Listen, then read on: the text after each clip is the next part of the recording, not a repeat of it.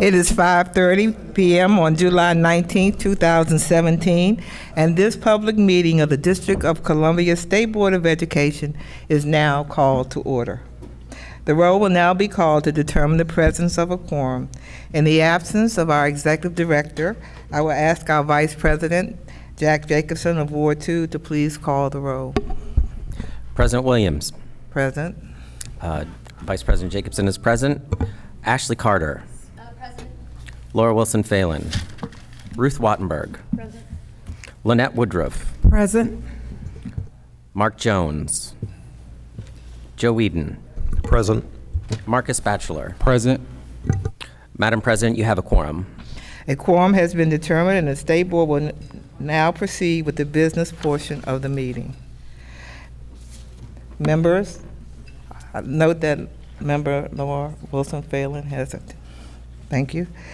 Members, we have a draft agenda before us. Are there any corrections or additions?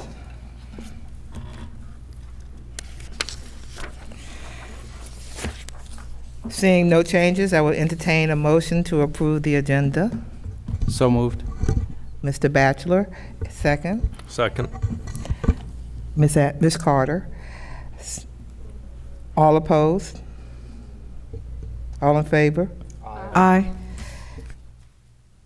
Members, we have the minutes from our July 12th working sessions before us. Are there corrections or additions to the July 12th meeting?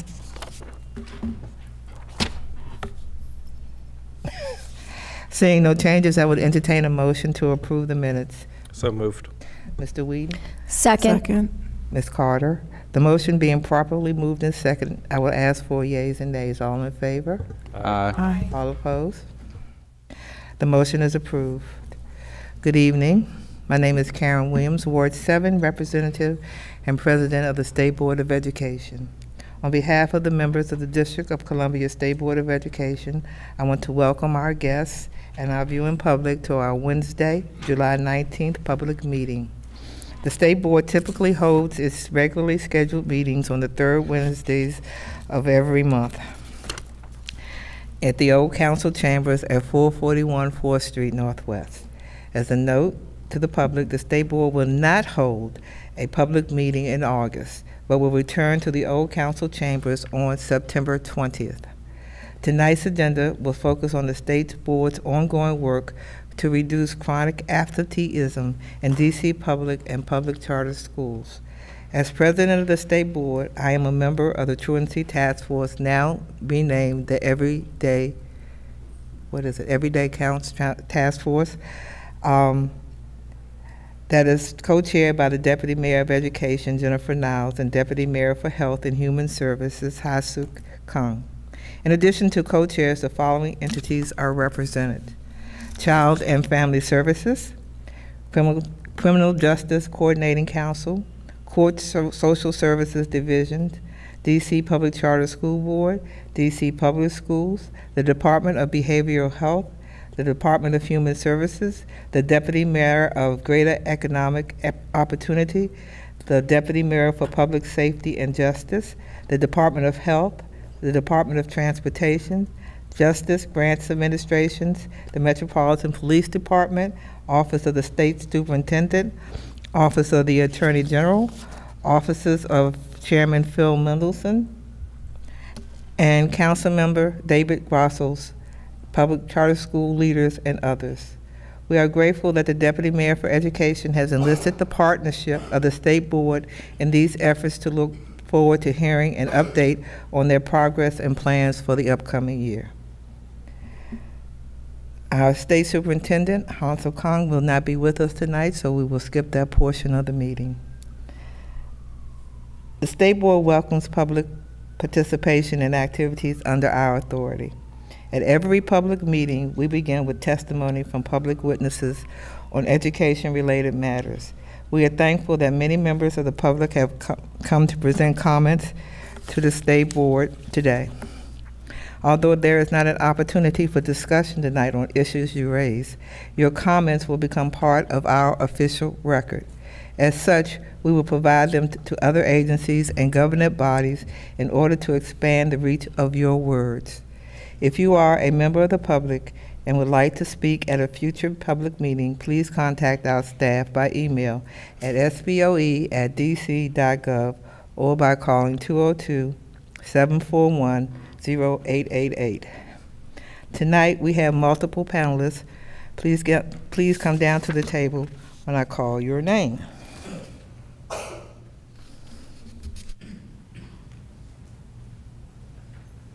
Is he here? Okay, where are the names? Excuse me, I have to find a list of names. But in the meantime, I'd like to thank Councilmember Robert White for attending our meeting tonight. Marilyn Holmes from Total Sunshine, is she here? Scott Goldstein, teacher and LEAP lead from Roosevelt High School, founder of Empower Ed. Keisha Thorpe, Tanya Martin, Monica Brokenborough. Did I pronounce that correctly? Thank you. Teacher from Ward 8. Brian Butcher. Laura Fuchs. I don't see Laura. I know she's coming. Okay, we'll go back around. Okay, and Morgan Williams. Mary Levy, I know you're here. Member of the public, Ward 2 residents.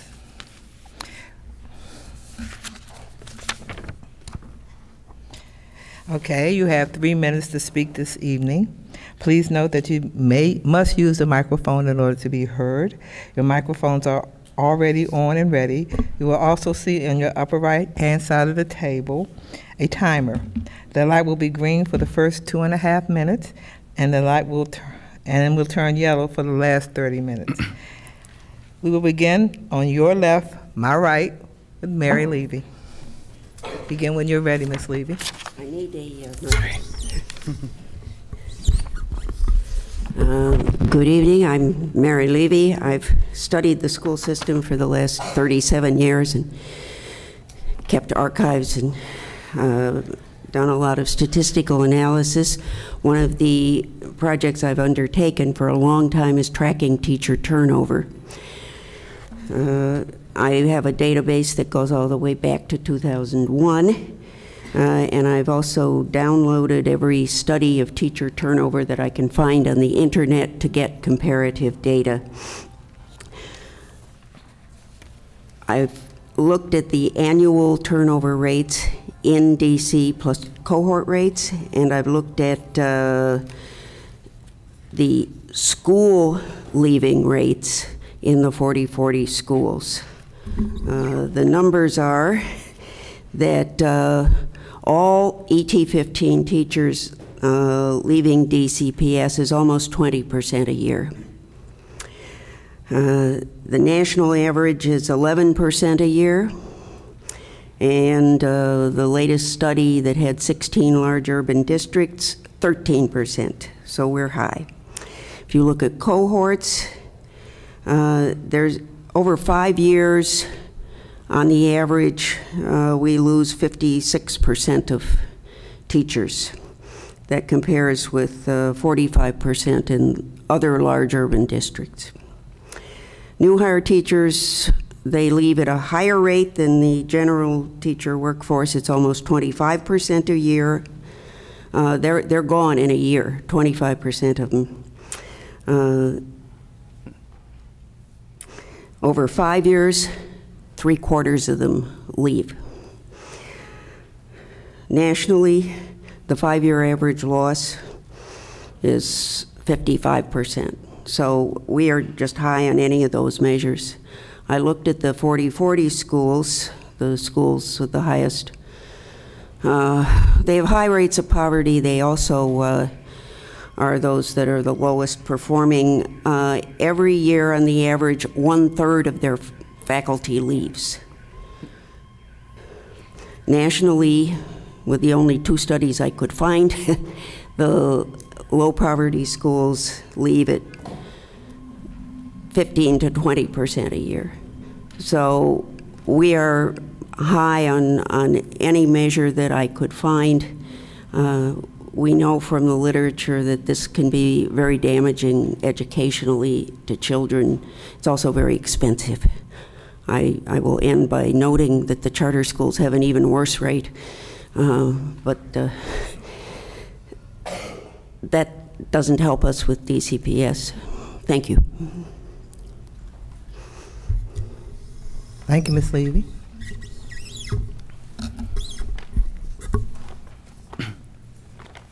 Introduce yourself. Good evening. My name is Scott Goldstein. I'm a 10th year teacher, currently teaching in DCPS, and the founder of a new organization called Empower Ed, which seeks to lift the voices of teachers to improve our schools. Teacher turnover is fundamentally about the climate created in our schools. DC continues to have some of the highest teacher turnover in the nation, especially in our most challenging schools, with 33% of teachers in DC's 40 lowest performing schools leaving each year. We cannot accept arguments that turnover is somehow a positive signal of the shedding of ineffective teachers when so many inspired teachers leave because of the culture of compliance that stifles their innovation and voice. DCPS lost some phenomenal educators this year. Katie Smith, a math teacher at my school for the past 4 years, as dedicated to her craft as anyone I've ever known, said of her experience, the distrust of teachers permeated through the staff this year. Enthusiastic teachers who I have known for up to 4 years were suddenly lacking in motivation to go above and beyond.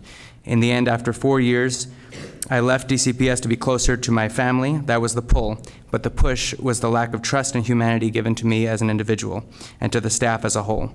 This is systemic, not just one teacher in one school. Losing inspired teachers is preventable. The Insight School Culture Survey given to all DCPS teachers each year provides data that could predict teacher turnover and be used dynamically to prevent that turnover. From 2015 to 2016, on the question of is this a good place to teach and learn, my school went from 62% to 28%, a 34% drop in just less than 1 year. On 29 out of 30 questions on the survey, our school went down by an average of 19% on 29 out of 30 questions. Had those alarming numbers been public, DCPS could have been compelled to do something about that before we experienced the departure of some amazing educators at the end of the year. At the least, the State Board of Education and the public should have those insight numbers. In 2012, Kaya Henderson identified the 40 lowest performing schools in the district, committed to increasing proficiency by 40% by this year. That meant heavy investment and heavy surveillance from central office based on the belief that struggling schools will improve faster through the increased compliance rather than local innovation. 5 years later, 40 schools are nowhere near those targets. The failure is directly tied to our failure to create a culture of innovation, inspired teaching, and the retention of our best teachers. Principals are also victims of this culture of fear. In turnaround schools, with their job constantly on the line, they're naturally afraid to take risks that challenge the mandates of instructional superintendents, who are afraid to loosen the reins and allow innovation because they have to prove themselves to the chancellor and the chancellor to the mayor. That's the dangerous culture of fear mayoral control has produced. A culture where anything, including grade inflation, underreporting suspensions, and more happens not because of bad people, but pressure to improve stats for a shiny brochure or next year's campaign. When I served on the Chancellor's Teacher Cabinet 2 years ago, both Henderson and Jason Kamras told me that Impact had finally gotten them the teachers they wanted in the system, and they would move to models like LEAP to make those great teachers content experts. If they believe that, they need to start respecting and trusting teachers they have handpicked as true professionals with the same autonomy that a professional doctor or lawyer would have in their craft. But when resources turn into a never-ending stream of mandates from central office, great teachers run for the door. The new LEAP initiative could be transformative, and the new chancellor has spoken of collective leadership, which is promising. But new autonomy does not hamper accountability. It's proven to increase it. With transparency and accountability for school climate and staff morale, we can prevent inspired teachers from leaving DC's neediest schools and improve our results for all students. Thank you. Thank you. Good evening and thank you. I am Monica Brokenborough, teacher at Ballou High School, as well as the building representative. A recent study in New York indicated that students in grade levels with higher turnover score lower in both English language arts and math, and that these effects are particularly strong in schools with more low-performing and Black students. Moreover, the results suggest that there is a disruptive effect of turnover beyond changing the distribution in teacher quality. Another study presented at a conference held by the Center for Longitudinal data and educational research indicates that when teachers leave schools, overall morale appears to suffer enough that student achievement declines, both for those students taught by the departed teachers and by the students whose teachers remained. IMPACT is DCPS's system for assessing and rewarding the performance of teachers and other school-based staff. This year, there were several major changes made to the IMPACT evaluation system. All observations are conducted via in-house administration. Last year, DCPS had master educators that were not school-based, and they were content specialists and were an impartial third party that traveled from school to school. Throughout the 2015-16 school year, the master educator would conduct 2 observations on a teacher, and the in-house administration would conduct the remaining observations. Informal impact observations have been eliminated. The number of observations has decreased. During the 2015-16 school year, most teachers received 4 formal observations and 1 informal observation, and now they only receive 3 formals. During the 2015-16 school year, any observation that was 1 full point value lower than the average of the other scores, the low score would be dropped. This has been eliminated for the 2016-17 school year. There has also been a new addition during this year with a student satisfaction survey, which accounts for 10% of a teacher's final score. To my knowledge, these drastic alterations to the subjective impact evaluation system were not negotiated with the Washington Teachers Union prior to implementation.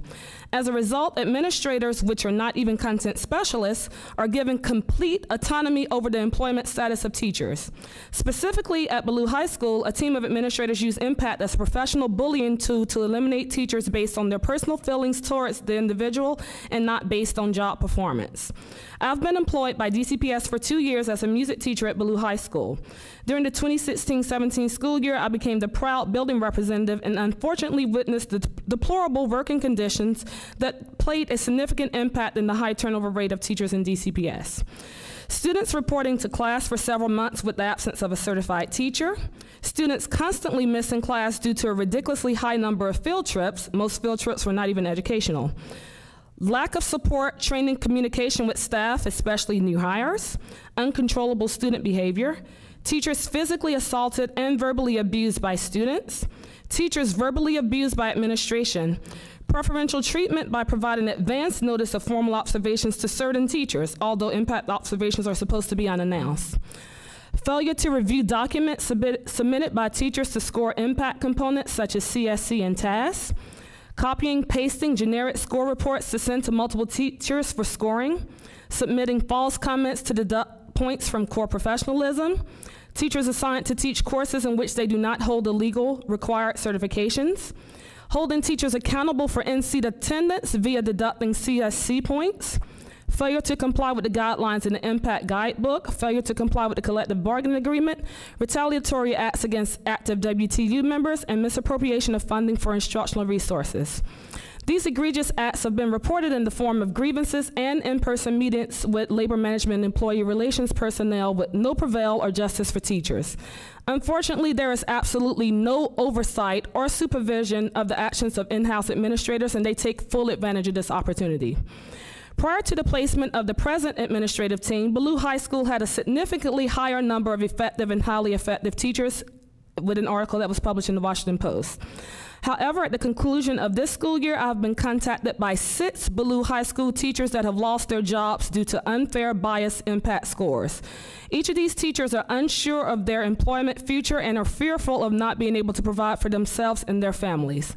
It pains me to witness my colleagues endure the permanent damage inflicted by professional bullying. It is highly noteworthy that many of the mid-year resignations at Ballou High School were due to unjust impact scoring. Several of these teachers were not willing to stick around and allow a set of rogue administrators to determine their fate and bar them from future teaching employment opportunities. Therefore, these teachers opted to resign. Also, do not be fooled into thinking that the teacher turnover at Ballou was not an issue. Shortly after the story was published about mid-year resignations, there was an effort to override the significance with stories pertaining to college acceptance. However, the majority of the senior class graduated due to an unethical implementation of credit recovery as a means of increasing the graduation rate. Blue High School was recently slated for the largest budget cut of $637,400.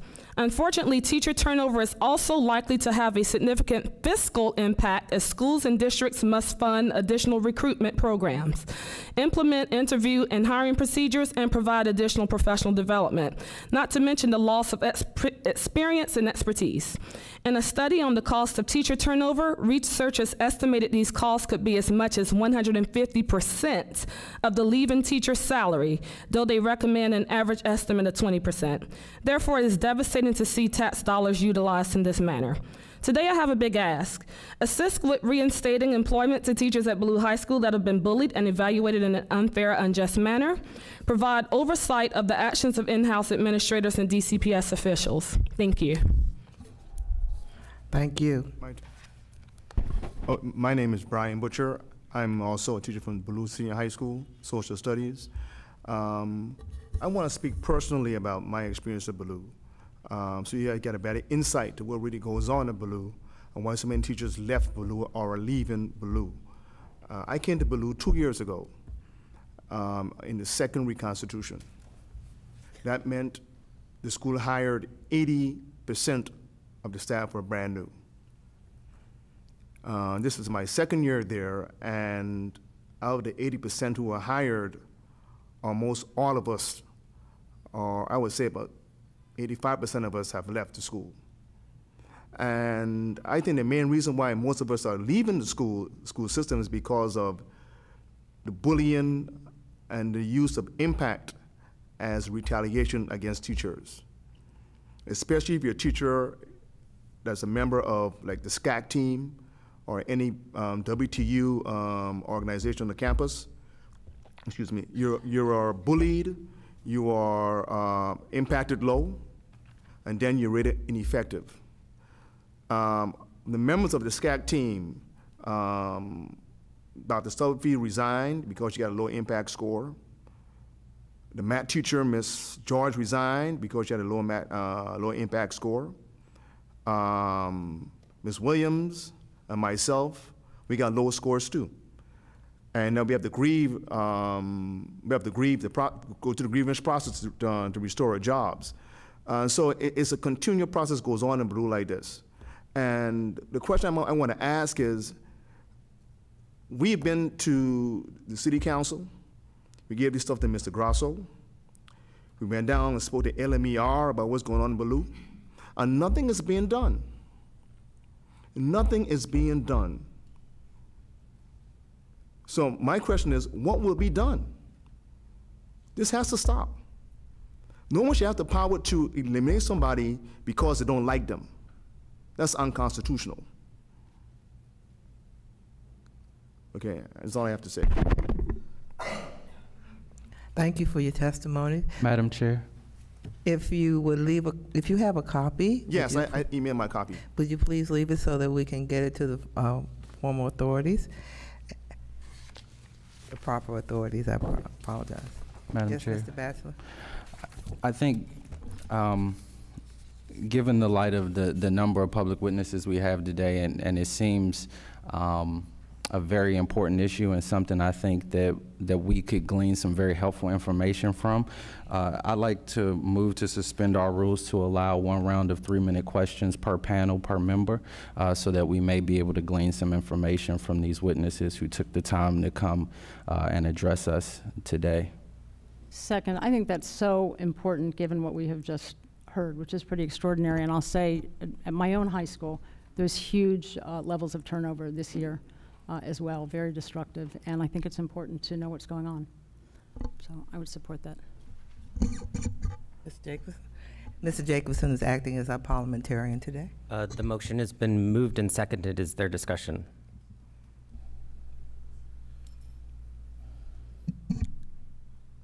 If not, I do. Ms. Vann. I just want to say I appreciate the effort to engage public witnesses and to hear more about what they have to say and have our questions answered. But Ruth, I would just make sure that we're listening to the perspectives of those shared here. To find out what's going on, we would have to have a lot more information in front of us from all sides of the picture. And so I want to make sure we're classifying what we're hearing as the perspectives of those being shared. I mean, I certainly agree with that what we hear is what we hear, and then maybe there are others who would like to come and testify as well, but these are certainly important voices.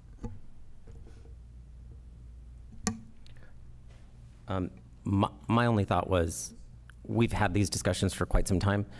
I just encourage members who would like to change our bylaws to bring those suggested changes to the administration committee for discussion and implementation. With that, I'd ask call the roll. President Williams. No. Vice President Jacobson is a no. Ms. Carter. Not at this time, no. Ms. Wilson-Phelan. Yes. Ms. Wattenberg. Yes. Dr. Woodruff. Yes. Mr. Jones. Yes. Mr. Whedon. Yes. Mr. Batchelor. Yes.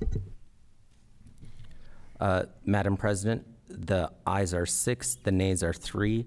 The motion to suspend the rules has passed. Okay.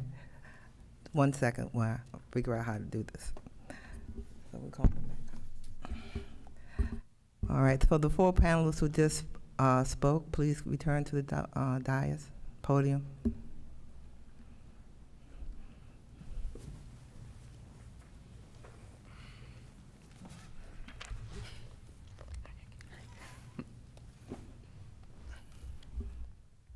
All right, we will have 1 round of questioning, starting with Mr. Batchelor, I assume. Well, thank you, Madam President. One, I want to thank you all for taking the time to join us this evening, especially to my constituents from Ballou High School, who we know have had a particularly difficult situation this past school year. And so your perspective is definitely appreciated, and we thank you for the time. My first question, I think, are to the teachers on the panel.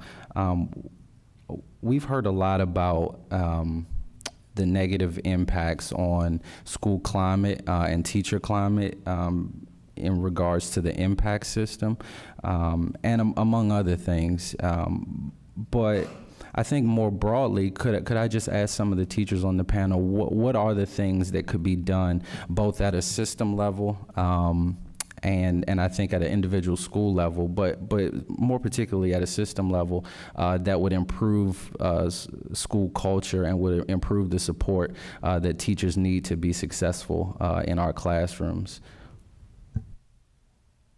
So I'll start. I think there is more of a demonstrable link in evidence between staff morale and student achievement than there is between any of the factors that have received substantial attention and funding over the past several decades, right? So whether that's vouchers, charter movements, data and accountability, drives for testing, there is a very direct link in multiple studies between the correlation between staff morale, teacher turnover, not just of ineffective teachers as they're rated by the impact system, but of very innovative teachers, like I mentioned before, and teacher turnover and ultimately student achievement. But there's a direct link, right, between staff morale and student achievement through evidence over a number of decades. There's a lot that can be done about that. The single ask I asked in my testimony is that there is a survey out there that has a good measure of staff morale from those who take it. There could be better surveys that are done as well, but the Insight survey is the one that we have right now. That data could have predicted, we got those numbers in January, right? So we could have been aware at that point that there was going to be high turnover. If those numbers were made available to the state board, by DC Public School, to the city council, to others, we would be able to intervene earlier. And so I think bringing transparency and accountability to staff morale issues. But second, and this is the work that I'm doing with Empower Ed that I introduced, is that teachers need to be more part of and integral of daily decision making in schools.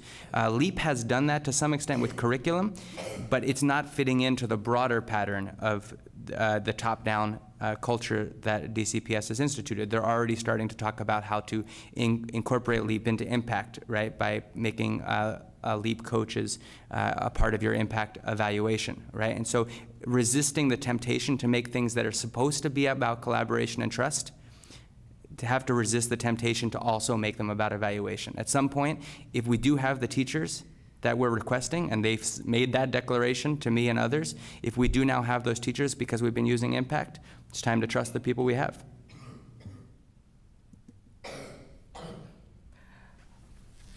Can I respond? I know my time has elapsed, but I'll ask the chair if she'll allow it. You have a question, Ms. Carter? Ms. Wattenberg? I know I do have a question, yeah. Yes, go ahead. Thank you all for coming out tonight.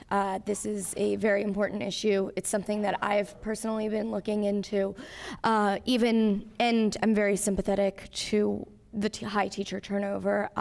It's something that has angered many constituents across the city. My question is actually specifically for Mr. Goldstein and his testimony. And actually, if anyone else has some questions, this might actually be something that the teacher from Ballou, I apologize, your last name? Broken Book, may also be able to answer.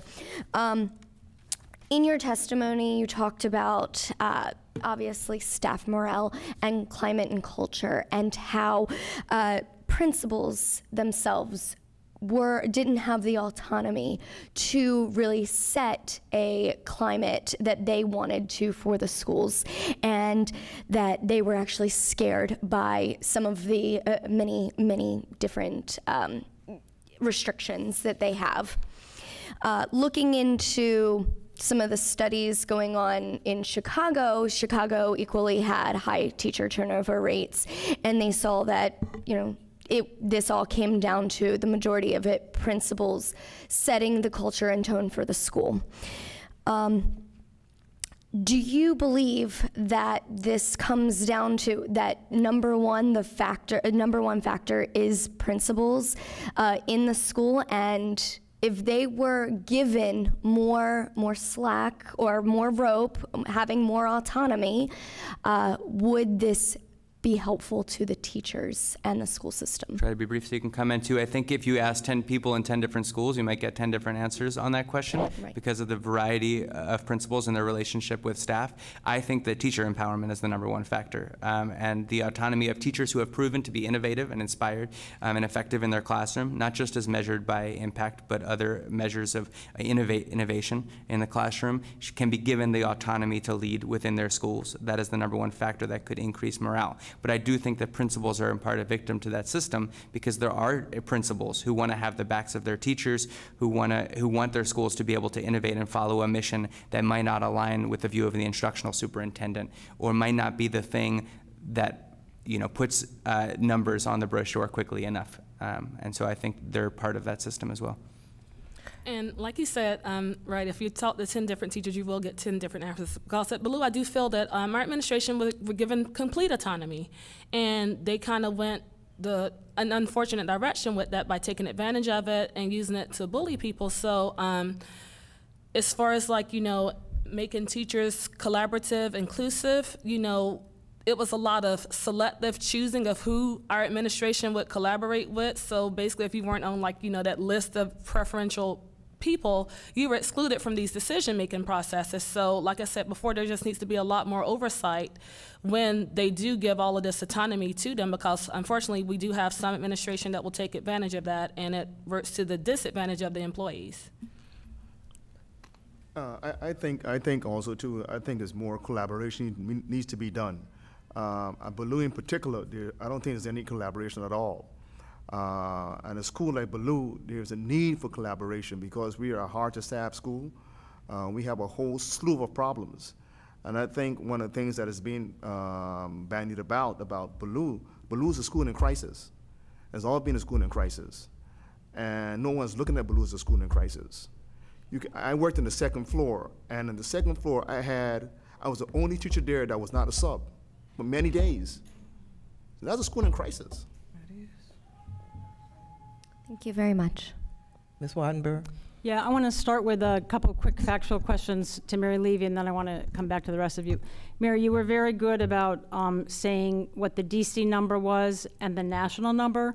So for example, 20% a year of DC teachers or people on the teacher level turnover each year compared to 13% of big urbans nationally, and 11% nationally, and so on.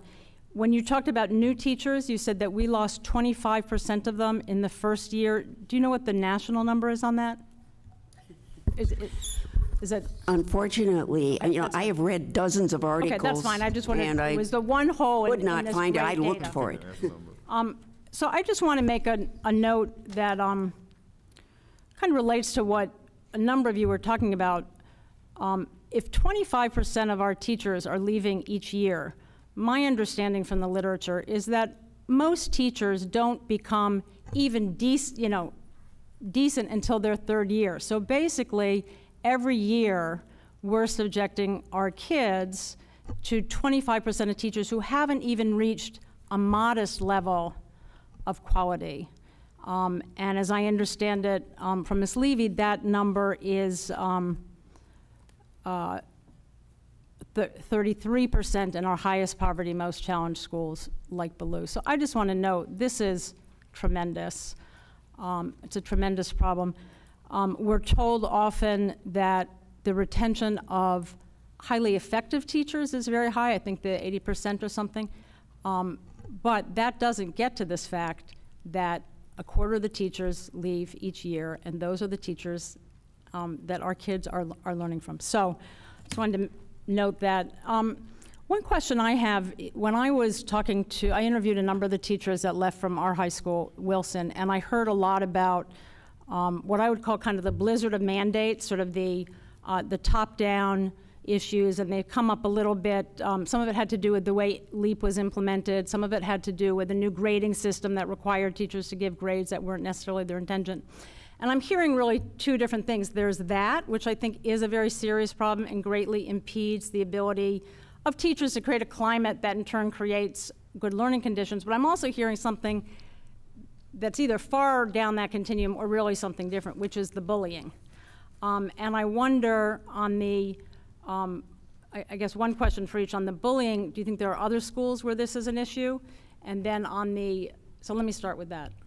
Absolutely. Like I stated earlier when I introduced myself, I am the building representative for Ballou, but I've actually had teachers at other schools reach out to me because their union leader, wasn't really available or very responsive.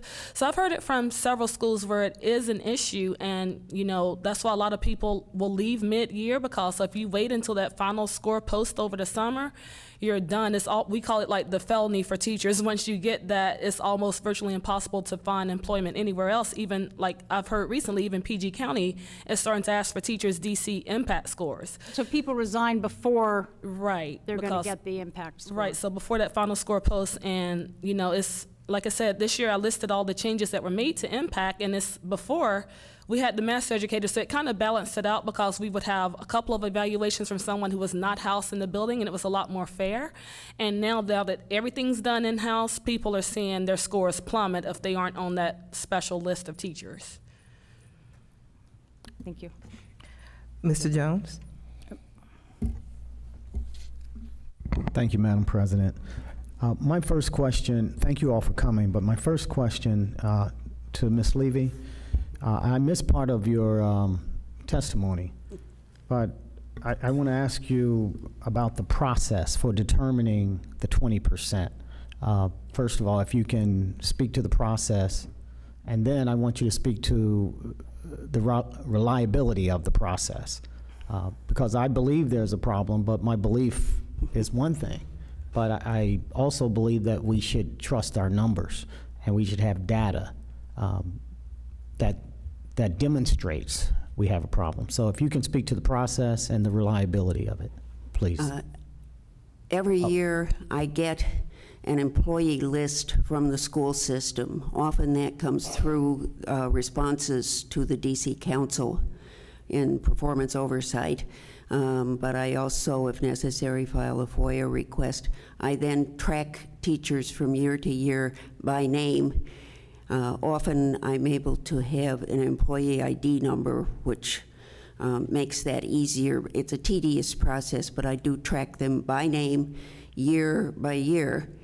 And I have a huge database with a list of teachers each year, and if I get any other information, I correct it. For example, sometimes a teacher will be there one year, not there the next year, but then the following year, that teacher will be back. So that teacher was only on a leave of absence, and that's how I do it. Okay. Also, in your numbers, does it for students at a certain time they're marked habitually truant? If before a teacher leaves, sometimes there's you can see a pattern. Yes. Do you track that pattern? Do you have a benchmark to say, okay, if this teacher has been missing for 5 days or 10 days within? Now, that information is not available to the public. It is not. In any event, what I do is it's point in time. It's midwinter one year to midwinter the next year. I do not pick up any of the teachers that were discussed in the Washington Post article, those who come in at the beginning of the year and resign before midwinter. So ideally, the information is there in the school system's computers, but to my knowledge, no one has ever gotten access to it and tracked it. Okay. Are you tracking for public, traditional public and charters? No, I don't track charters, but they report. They do annual reports to the Public Charter School Board, and then they report their turnover. I have not analyzed that. Somebody else did, and put a post on the internet about it. And it is higher in the charter schools, definitely, than in Who's DCPS. responsible for that reporting from the charters? The principals at the schools are? Whoever is the, the principal or the CEO of each charter school would be responsible. They have the Public Charter School Board has a format that charter schools are supposed to follow. I don't know that 100% of them do because they're jealous of their autonomy, but most of them have reported that particular number. Okay, thank you. I do have more questions, but my time is up, but thank you. Thank you all for coming tonight. Well, a very quick follow-up to what Mark was asking, Mary. So when a teacher transitions to another school, you're able to capture that? The figures I have given you are not school leavers, the 20%. That's just leaving DCPS. In order to track teachers moving from school to school within the system, that's an even more tedious process. Mm-hmm. It took me some days to do it for the 40 lowest performing schools. I would like to do it, and when I get the time, I will do it. But it really shouldn't be necessary. We should have some professional organization. I could get run over by a Metro bus, and then you wouldn't have any numbers. Yeah. Don't say that, Mary. Don't do that. So just to be clear then, the information you provided about the 20% is DCPS wide and doesn't control for transfer between schools? No, it does not. Okay, that's really helpful. It does for the Or 40-40 schools, but not generally. Okay, and then I had a question for Mr. Goldstein related to your comment about the level at which you want teacher input solicited and taken seriously. Mm-hmm. And you gave one example about how, if I understood you correctly, you do not think that LEAP should influence impact. But yeah. I wondered if you had other examples of the kinds of things that you don't feel that teachers are a part of in terms of decision making that you think they should. So on LEAP, I would say, look, I understand the process of saying that LEAP is now part of someone's job, so they should be evaluated as part of the whole pie of what's in their job. At the same time, the entire push towards LEAP is founded on the idea that now we're moving towards more trust of people who have been effective in the system. Even the system has validated as effective under their own evaluation. So now we're going to trust those people to lead their peers. And so I think if we're going to move towards collaboration and trust, we need to move towards collaboration and trust, right? That trust actually has to be evident in the process. There's a whole lot of ways. Obviously, there's a union structure within our public schools that the charter schools don't even have, so there's an even bigger issue there. But even with that, there's a level of decision-making at the schools which, you know, principals and administrations can decide or not decide to include teachers on issues of hiring and firing, of budgeting, of school programming, on announcement of new initiatives and rollout of new initiatives, on strategic planning for the school and the school's yearly plan. So there's a whole lot of issues where teacher decision-making could be more integral to decision-making. Yeah. What I think is you need to identify those innovative and inspired teachers in each school, and make sure that there's a systematic way for them to be part of those decision-making So I'm just going to cut you off because I'm out of time. So there is the LSAT in every traditional public school has teachers on it who are elected by their peers. And not only that, as teachers, parents, community member, a member of the administrative staff, and they are responsible and legally mandated to sign off on strategy and budget. So I think there needs to be transparency and accountability to whether school administrations use them effectively. Okay. From school to school. Right, but just for, so I just want to encourage, it's really important for me anyway, as an official in DC, to hear really grounded data and facts, right? And I know that you all are teachers and presenting your own perspectives, but there is a structure for that, right? So in order for me to say like, yes, that's something we need to do, there has to be an acknowledgement that the structure exists. And then when you said like, oh, well, we should be transparent and we should be working on them more effectively, then I can understand where you're coming from. Just wanted to share that. I could give concrete examples for the LSAT. I mean, a quick comment on that. We have that structure in Baloo, but it was avoided. Right. The SCAC and the LAT, and the last, I was member with the SCAC team, and she refused to meet with us. She refused to meet with us. We invited her several times, she refused to meet with us. So, you know, the things are in place, but depends on the principle of the building. Thank you. Mr. Wheaton? So I'll echo that comment. The LSAT at Elliott Hine Middle School, where my daughter attends, has not approved budget expenditures this year. The process has been skirted, and that happens regularly. So while on paper there is a process, we're not following the process. And I think that goes for a number of things, spending, allocations. To borrow from something that Emma Brown from the Post tweeted out earlier this week, for a system that claims to be data-driven, we're not using data well.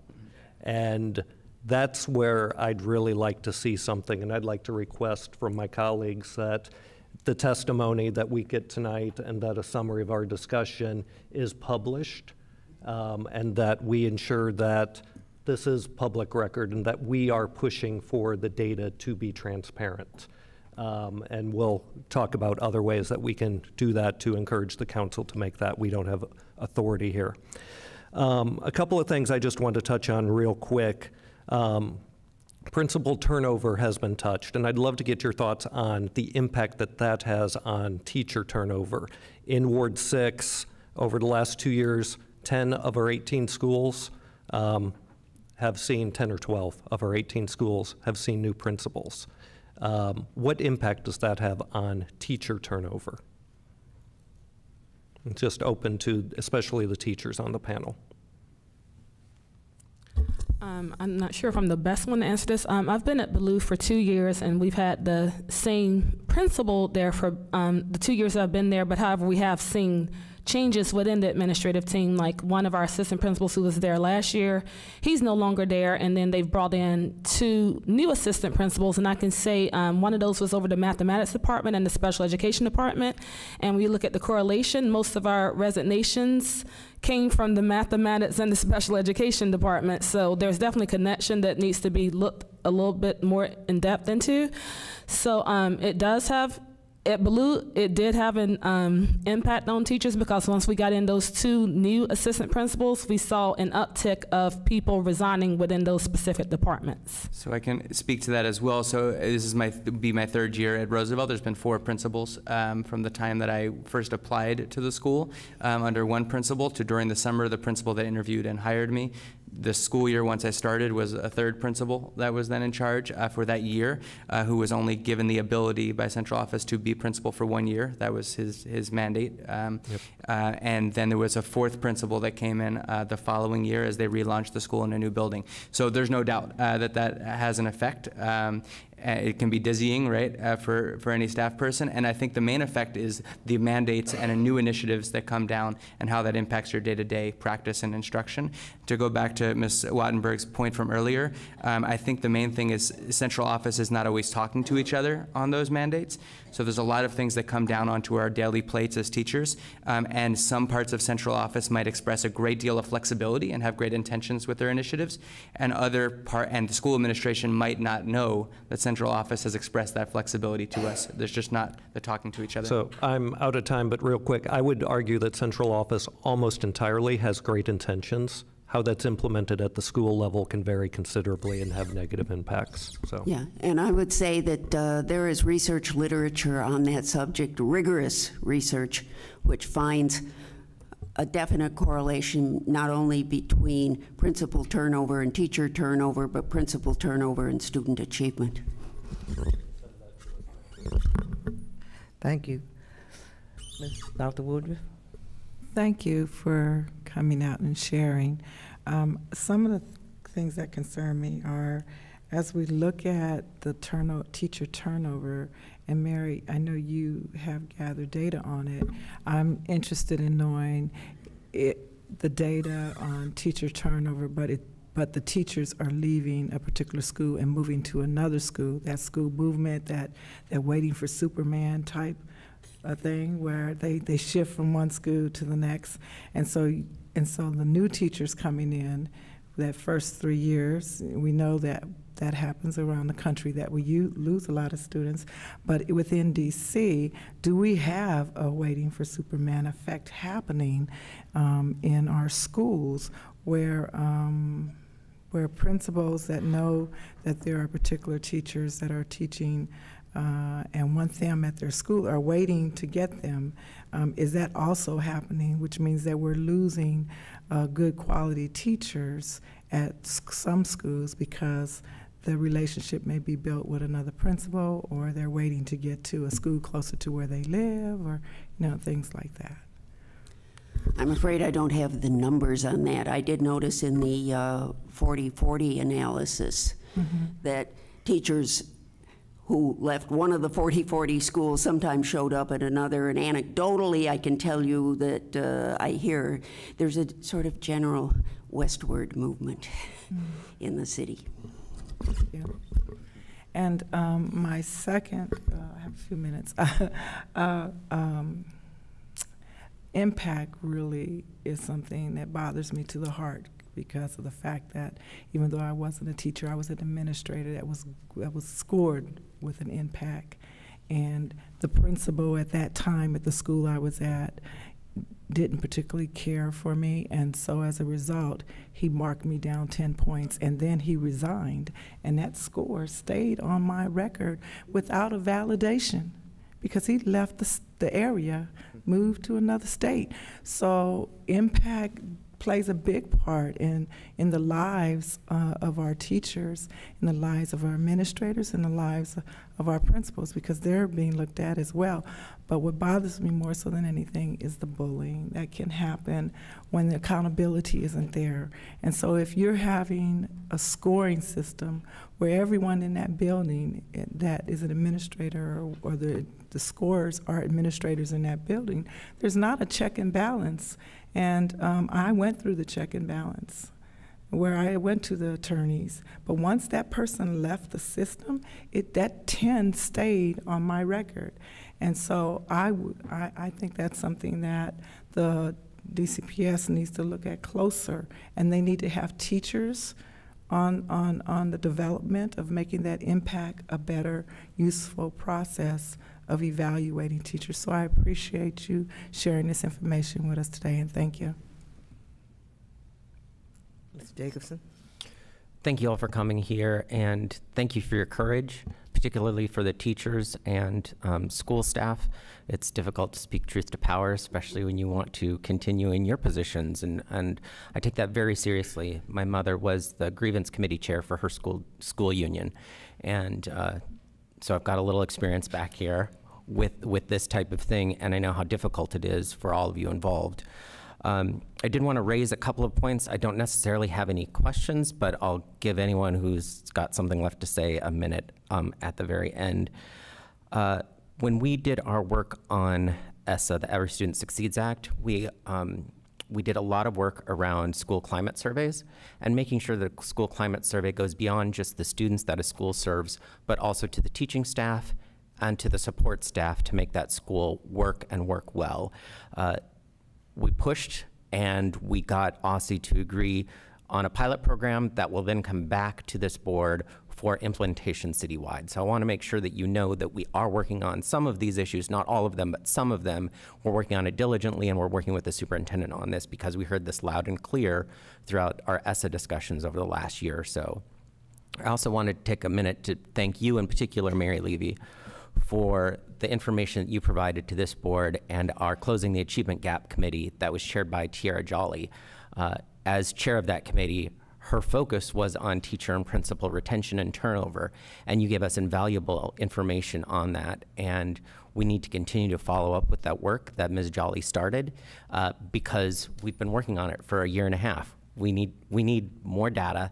You've been able to provide it to us. Some of our other education partners have not been as willing to work with us, but at the end of the day, we need to respect our teachers, we need to respect our staff, we need to create environments that are healthy for our students. So with that, I've got a minute left. If anyone's got anything to say that they haven't already, you're welcome to the time. I just want to thank you for your words of thanks and just contribute to close that this is not an issue that should be threatening to anyone, right? We all want to retain great teachers, right? And I think your words about the intentions of central office staff, about the intentions of principals, this should be an issue that we all want to solve together because we want to retain great teachers to build better schools. And so this shouldn't be an issue where there's anyone up here that feels like it's difficult to talk to a principal or it's difficult to talk to someone at central office, because that should be our goal. And we have to come to a consensus that retaining teachers is the goal and not the shedding our effective teachers. And I'd just like to say thank you too, because there's been so many times where teachers want to speak and we're not given opportunities. So I would just like to thank all of you, especially Marcus Batchelor, for listening to us and allowing us to come down, because I mean, we have a lot that needs to be heard, because at the end of the day, it's not just our jobs. This is the impact that it's having on children, especially our poor babies in Ward 8. I'd like to say thank you too, but I'd like to say one more thing. I think there needs to be a shift from to creating better teachers than getting rid of. There's no bad teachers. Good teachers are created. They're developed, and you don't develop in 1 year or 2 years. It takes more than 2 or 3 years. So this way of saying someone is ineffective because they scored low in 1 year and never get a chance to develop. There needs to be a shift to the other perspective, I think, to retain better teachers. Last but not least, I would just like to say thank you for coming down. I was a DCPS teacher who left under duress, so I understand the situation, and also a graduate of Ballou High School, so I know the potential of the school and where it is when I went to school and where it is now.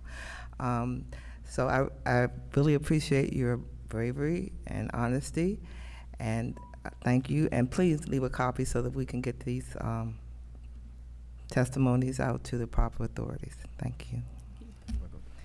Thanks again. I'd like to call the next panel. Is Keisha Thorpe here? Tanya Martin? Laura Oaks? And Morgan Williams? Morgan Williams, is she here? Then Ms. Davis, would you come forward?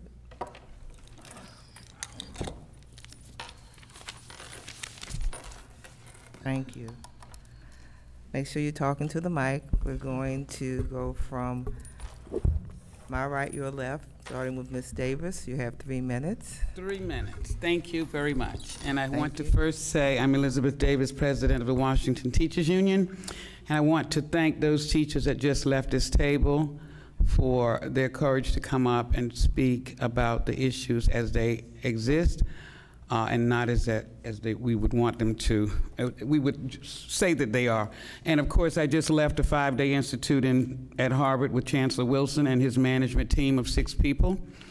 And at the heart of that institute was a discussion about issues, the top 3 issues that the chancellor would like to collaborate with teachers and the WTU on. And teacher turnover was right at the top of the list. And of course, the first conversation I had with Chancellor Wilson is the one I've been having with you guys and council members and everyone else about the achievement gap in the district, which has grown since 2007 to over 40 scale points. It's absolutely outrageous. And he agrees that that is the second priority. The third is about some of those things that create teacher turnover, the achievement gap, principal turnover, and that is social and emotional learning. And of course, I had to include in that the social and emotional health of teachers as well as students. School climates that are toxic and lead to teacher turnover. And of course, I prepared a statement, but I wanted, as I listened to the 3 teachers who sat here before me, I reflected on my experience in 3 schools in Ward 8 and 7 and 5.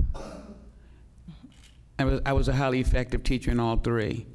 And my transfer from all 3 of those schools came as a result of my reporting unsafe, unsatisfactory, unhealthy conditions for students and teachers in those facilities. At one school, it was contaminated drinking water with lead. The second school had toxic fumes of tar that seeped into the building all day while kids were trying to learn because of a roof that was being repaired throughout the entire year. And the third was the removal of asbestos from Sousa Middle School for 18 months while the kids would remain in the facility. Of course, eventually, after 8 months of pleading with various individuals and stakeholders in Ward 7, the kids were moved to Shad Elementary School. But I have to think about what happens in schools where teachers are afraid to speak out about issues like that, where they feel that they need to simply comply, where principals feel that they need to do something to reach the bar that's been set for them and increase graduation rates, irrespective of how many kids are pushed forward without being prepared. And all of those initiatives that are handed down to the local schools that force principals and teachers to game the system, and how that ends up injuring so many of our kids who graduate and are not prepared. You heard a mention of some of that at Ballou. It's happening in other schools as well. We have data that we collect from our members around teacher turnover, LEAP, impact, why teachers are leaving. We do exit interviews with new teachers who are leaving after 1 year so that we will have our own data, because a lot of the data, and even though we say that we are a data-driven system, some of the data that we use is basically feel-good data. What we would like to believe is happening, even if it does not really represent the successes of schools and kids in all of them. So I'll go to my point. My minutes that was written by our communication person said, Liz, you must cover these points, and I must. But at the end of this discussion, I certainly hope that this board, when I appreciate your having this hearing, would allow time to get extended comments from other teachers who have submitted them to us, but we have not prepared to have them ready today for you. And of course, when we talk about teacher and principal turnover, I reflect on the responses given to the union by over 738 teachers who expressed their frustration and, in some cases, their anger as to why they feel the need to leave the school system. We conducted a survey among members who are quitting the system this year, who quit last year and the year prior. And many of them echoed the answer of one high school teacher who wrote, I'm leaving DC public schools and moving to a district where the teachers voted on a new curriculum to adopt and created a 2-year phased implementation plan. I'm excited to be working somewhere that values and respects teachers as true professionals. She concluded by saying, top-down initiatives lead to more bureaucracy and actually hurt student learning. There's been a lot written recently about the high turnover rates among DC teachers, but reports differ as to what the rate actually is. let's agree that whatever the exact number is, it's too high, because teacher retention is key to producing first-class education for the students in all DC public schools. One thing that has been widely reported is that teachers leaving our schools don't leave the profession. Like most teachers, they're dedicated and basically want to serve in schools that respect what they do. Teachers who leave DC and are quickly hired by other school systems is becoming the norm.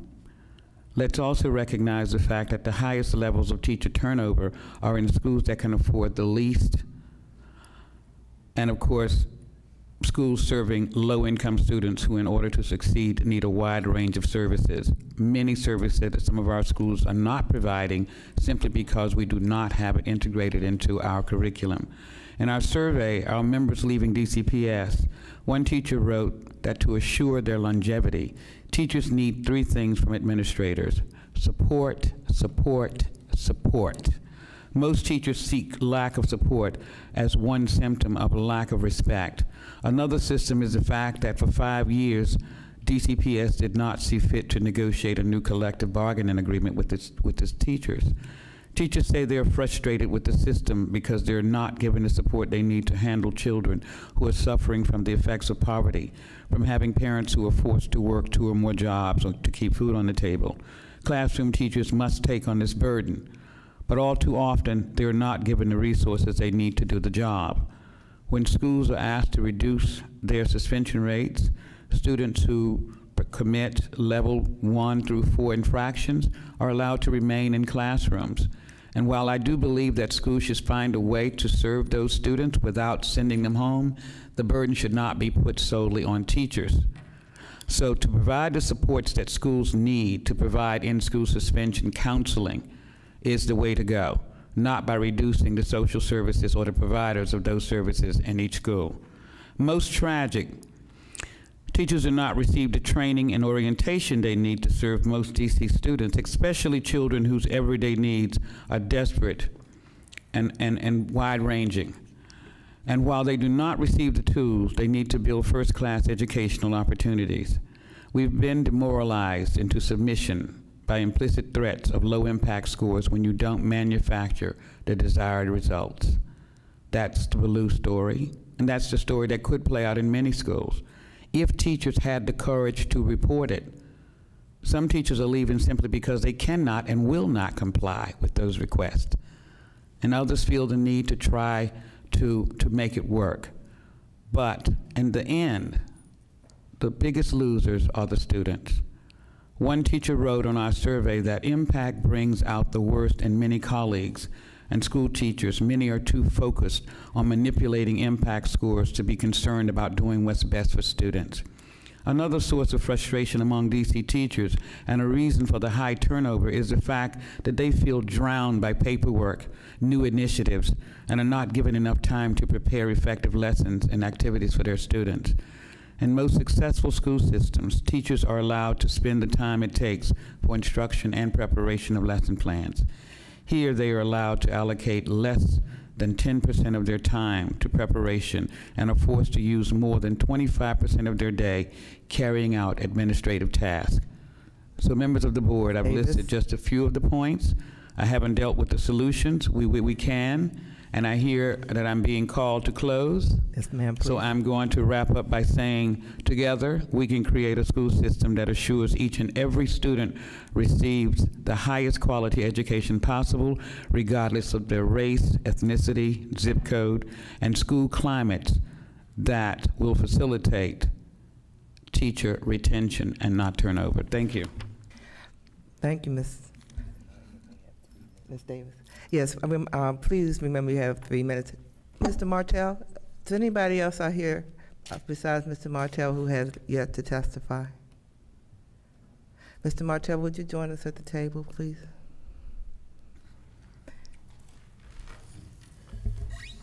Okay.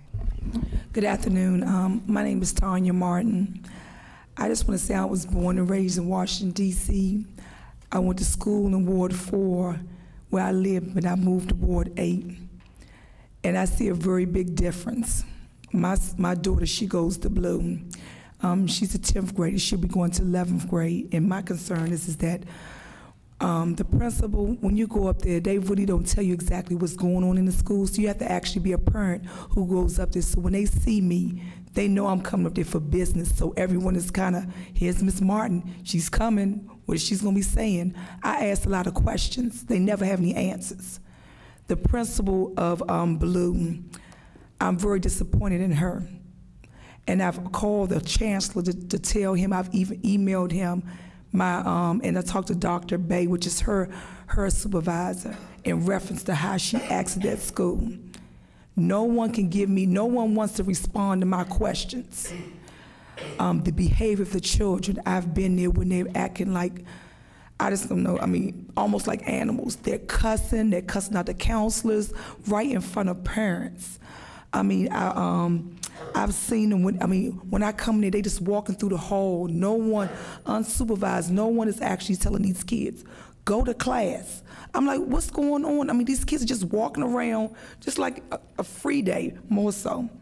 I've even saw a video where one student, she was ripping all the documents off the bulletin board. And the supervisor, I guess she was mad because she didn't have a teacher, for a whole semester, a math teacher. And she just was going around just ripping everything off, and then the kids were laughing. And the substitute, she just was sitting there looking. And I mean, not even saying, and just sitting there watching this child go crazy. The chancellor, I have an issue with him too. When a parent contacts you, you should give them a response, not have some general response, like it's something that's already been typed up. If a parent comes to you with a concern about the school, I want to hear some results. I've been a bit blue when they had like 20 police officers, and I'm like, what's going on? And I called the school, they're like, oh, Miss Martin, nothing's going on. I said, I just left the parking lot, it's 20 police officers. But I'm so scared, I just go ahead and leave because I don't know what's going on. And this is not just, it's like 3 or 4 times. This is my daughter's first year Blue. I mean, it's just unacceptable, the behavior of the school. It's like out of control. I want my child to be educated, no matter if she's at Wilson, Roosevelt, Coolidge, Cardozo, at a school that's gonna have some structure. I don't understand why, really tell the truth, Blue needs a male figure. This woman, she's small like me. She needs someone who's gonna go in there. We're not gonna have this. They're acting like, and stuff. No, it's not like that. What you see, they show you this little picture like everything's okay, but go there on a daily basis, on a weekly basis like me, and you'll see a difference. That school is out of control. And someone needs to get involved and do something before someone gets hurt. What is it going to take somebody's child to get killed, somebody's child to get stabbed, something to happen, for someone to come in and get some structure in this school? My child, I told him this, my child's name is Skylar Aaliyah Thomas. And if my child does not have a teacher for a whole school year or semester, it's going to be some issues. And you know what? Because I come up there so much, they already like, all right, Miss Martin, we already know. We know you're gonna come up here, and we know you're gonna give us what we asking for. So my daughter, they're gonna make sure for 11th grade that she's in the classroom where teachers that are strong, teachers are not gonna leave in school, and teachers are gonna teach her, because they know the type of mother I am. It's unfortunate that the kids, they don't have a mother like me. They don't have a mother's up there. They don't have a mother's calling. They don't have a mother. Everyone knows my name. Matter of fact, they even know my cell number. If I call, be like, Miss Martin, how can I help you? Because they know when I come up there, I mean business. Thank you, Miss Martin. We hear you. Let's get it done. Thank you. Hello, I'm Kashia Thorpe. I'm also a WTU building rep for my school, and I also work with the Tomorrow Teachers Leaders Project.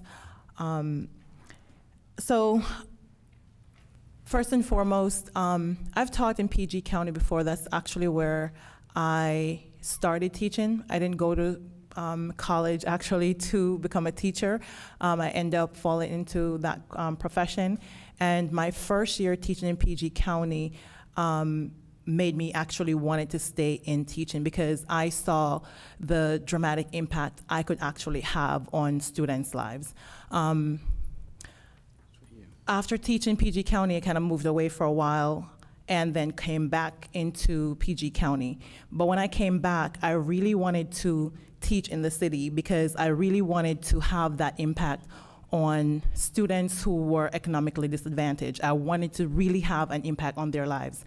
And so I wanted to just get out of the suburbs and really teach children that I could have that impact on their lives, and especially their education. So I was discouraged a lot coming into DCPS, but I kept an open mind, and I just kind of like pulled up my sleeves and said, I'm going in because I know it's going to take work and I want to do the work. So even though the percentage of retaining effective and highly effective teachers has increased over the years in DCPS as they have reported it, there's still a great concern amongst teachers, parents, and even community stakeholders because of the vast impact it has on student achievement. The reported 82% this year reflects teacher retention within the DCPS system, but not teacher retention within individual schools, which is actually the real problem that is not being reported by DCPS. Rather, we have to depend on the media for that information. So why is DCPS not publicly reporting this? In addition, I know several scenarios where teachers and other researchers have tried to actually get the teacher retention data from DCPS, and they have been totally uncooperative. One notable negative impact of individual school teacher retention is the achievement gap that exists between some schools, especially, for instance, schools like in Ward 1 and Ward 2, compared to schools, say, in Ward 7 and 8. So take, for example, Ward 2 School Without Wall, which is in Ward 2. In school year 2015 to 2016, they actually have over a 90% teacher retention with a 95% graduation rate, and more than 3/4 of their student population were proficient in both English and math. Conversely, Ward 8 School, Ballou High School, has had over the past 5 years a less than 50% teacher retention rate, which only probably increased last year, I think about 14%, the last school year. Consequently, the school barely graduated 50% of the student population, and only about half of the student population was proficient in English and math. With the highest district school turnover rate of teachers in Ballou in school year 2016-2017, who knows what the achievement gap will actually be this time around. When effective and highly effective teachers leave these schools, they start the school year with either in the middle of the school year or at the end of the school year to go to more favorable schools. It helps to widen the achievement gap. This is the price students pay. So no wonder why a recent action research that I actually conducted showed 100% of high school students, even those from Ward 8, did not choose any schools within Ward 7 or Ward 8 as an option because they know that this is tied to their student achievement. And this is actually tied to teacher retention as well. So my ask is that the chancellor, the mayor, and DCPS really needs to find ways to retain teachers within the system. Not only that, but they also need to definitely pay closer attention to specific schools and their administration, and to determine the root cause of these turnover rates and address them accordingly. Just to finish up my time, I've actually, this year after the impact scores came out, I actually was very, very disappointed myself. And as the other teachers testified, as a WTU building rep, I know that I have been told not to be the building rep in my building because usually building reps get low scores. At the school that I'm at, I've never had but effective. I haven't gotten to highly effective, but last year my score was such that I was pushing to become highly effective this year. And this is the lowest score. So this year they have actually scored me developing, and I've never had developing. Consistently over the years, my score has increased. And I'm trying to figure out why I have a developing score when over the year it has shown that I've done numerous professional development to actually prepare me and develop me personally and in the classroom as a teacher. My principal knows this because my principal also gives me permission to leave the building to develop myself and my craft. So at this point, I'm trying to figure out why is it that over the last 4 years, I've had so much development, but now I'm actually scored as developing. And over the year, as I'm developing, my scores have dramatically increased. So I'm just thinking that this bullying thing is actually real. As a building rep, even this summer, I have one teacher that has actually transferred, and she just actually emailed me and asked me, what should I do? Because I feel like I'm being bullied, because now that I told my principal that I'm leaving, they asked me now that when I'm going to clear my classroom out, that security has to follow me around the building. Several days ago, when I was still an employee at that school, it was okay for me to come and go because she was working on projects there over the summer for the next school year. Okay. But as soon as she's leaving, now she has to be escorted around by security. Thank you. Ms. Fuchs. Laura. Hi. Hello. My name is Laura Fuchs. I'm a Ward 5 resident, DC Public Schools social studies teacher for the past 10 years, an executive board member of the Washington Teachers Union, chair of our Committee on Political Education, and I'm also on the board of the Ward 7 Education Council. There are many elements that make a great school, from hardworking teachers that care about their students, a robust curriculum, a culture of academic excellence amongst everyone in the building, to widespread opportunities for students. Our hope is that these factors will lead to creating engaged citizens who can participate in our world as adults on their own terms. All of these elements and goals are severely undermined by widespread teacher churn. My entire 10 years of teaching have been at H.D. Woodson High School in Ward 7. In my first few years of teaching, I was extremely hardworking, but I was still getting to know the community. In the classroom, I constantly asked, what? Because I was still adjusting to the cadence, volume, and word choice of my students. I got along with the kids, and I developed deep bonds, but I still had major incidents that occurred in my classroom that at the time felt out of my control.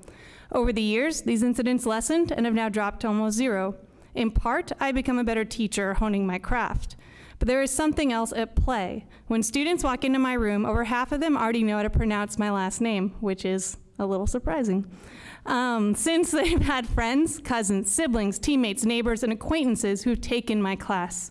I have a reputation that I've built up with the kids, and I've also been able to adapt to better serve them. Beyond my day-to-day interactions with students, being at Woodson for 10 years has allowed me to develop programming that can provide great opportunities to my students. I've had the opportunity to teach AP US Government for 7 years now, and this has allowed me a chance to develop deep relationships and integrate outside programming, such as DC Youth in Government, which we do here, MICVA Challenge, DC Historical Society's mock oral argument program, Montpelier's We the People Constitution competition, which we won this year, and more into my yearly coursework. This course has developed a reputation as one of the hardest courses in the school, and one that will be instrumental in preparing you for college. I used to have to beg students to take the course, and now students are actively stopping by to request the course and tell me they are ready for it. They know they can count on me to be there, and it gives them something to look forward to and prepare for in their senior year. So I know the importance of teacher stability in schools. I live it every day. But despite my deep commitment to the community-based teaching and providing stability for my students by simply showing up year after year, I often find myself considering if I can keep it up. This has not been easy, and there have been times I wanted to leave and find a school system where I'd be more respected and not have my job constantly threatened by DCPS central office and the evaluation system. I was even told by my principal once that I have Stockholm Syndrome because I was getting too upset over how my AP exam was being administered because I was freaking out about my impact scores. And he thought I'd internalize a bit too much negativity being here. As the board, what you can do to help increase stability is focus on ESSA and the report card and include measurements that allow us to really focus on teacher retention and not just on test scores, including AP, so that we can actually force DCPS to have a good reason. They should do it anyways, but let's give them another reason to retain teachers. There's lots of different measures we could have. How long someone's been at the school.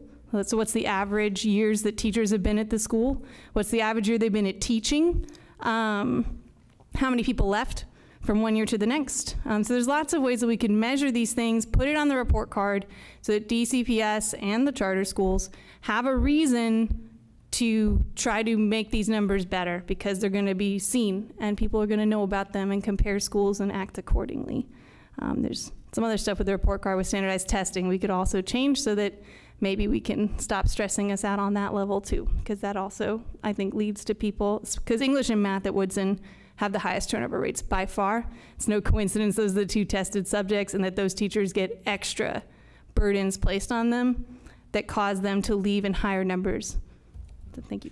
I'm going to have to excuse myself, and I do apologize, but I'm in the garage, and they said I'll be locked in after 7. Thank you. Can I ask her one question that I was going to ask afterwards? Well, quickly, she don't get locked in the garage. So no, you had mentioned that there was discussion about us putting out a report, and so are you saying those exit interviews would be available to us so that they possibly could be incorporated? The response is yes, absolutely. Thank you. And I will certainly get in touch with you. If there are any other questions, I'd be happy to take them while walking. They will lock the garage. Yes, I know. They will. Thank you. Thank you, Ms. Davis. Mr. Merkel, could you, Laura, thank you. Thank you. My name is Eric Martell, retired DCPS teacher, a high school teacher. I wanted to address the the graduation task force. Earlier today, I emailed you 2 requests regarding the graduation requirements task force. 1, remove the 3 individuals from DCPS, the Charter Board, and OSSE who did not apply but are listed as applicants. Rather than task force members, they should be considered resources to provide background material. Number 2, remove the individual listed as a student of Sidwell Friends, a school that does not follow DCPS, State Board of Education graduation requirements or subject standards. The Graduation Requirements Task Force can only make constructive recommendations if it has student data that accurately describe the impediments to graduation, and that begins with first grade. The task force members need to also know what limits on recommendations the state superintendent has set. In other words, what are the de facto standards that they're going to be working on? Will she permit only one college and careers graduation pathway, or can there be more than one aligned to non-college vocational careers, including apprenticeships? If necessary, will the state superintendent apply for waivers from the Department of Education?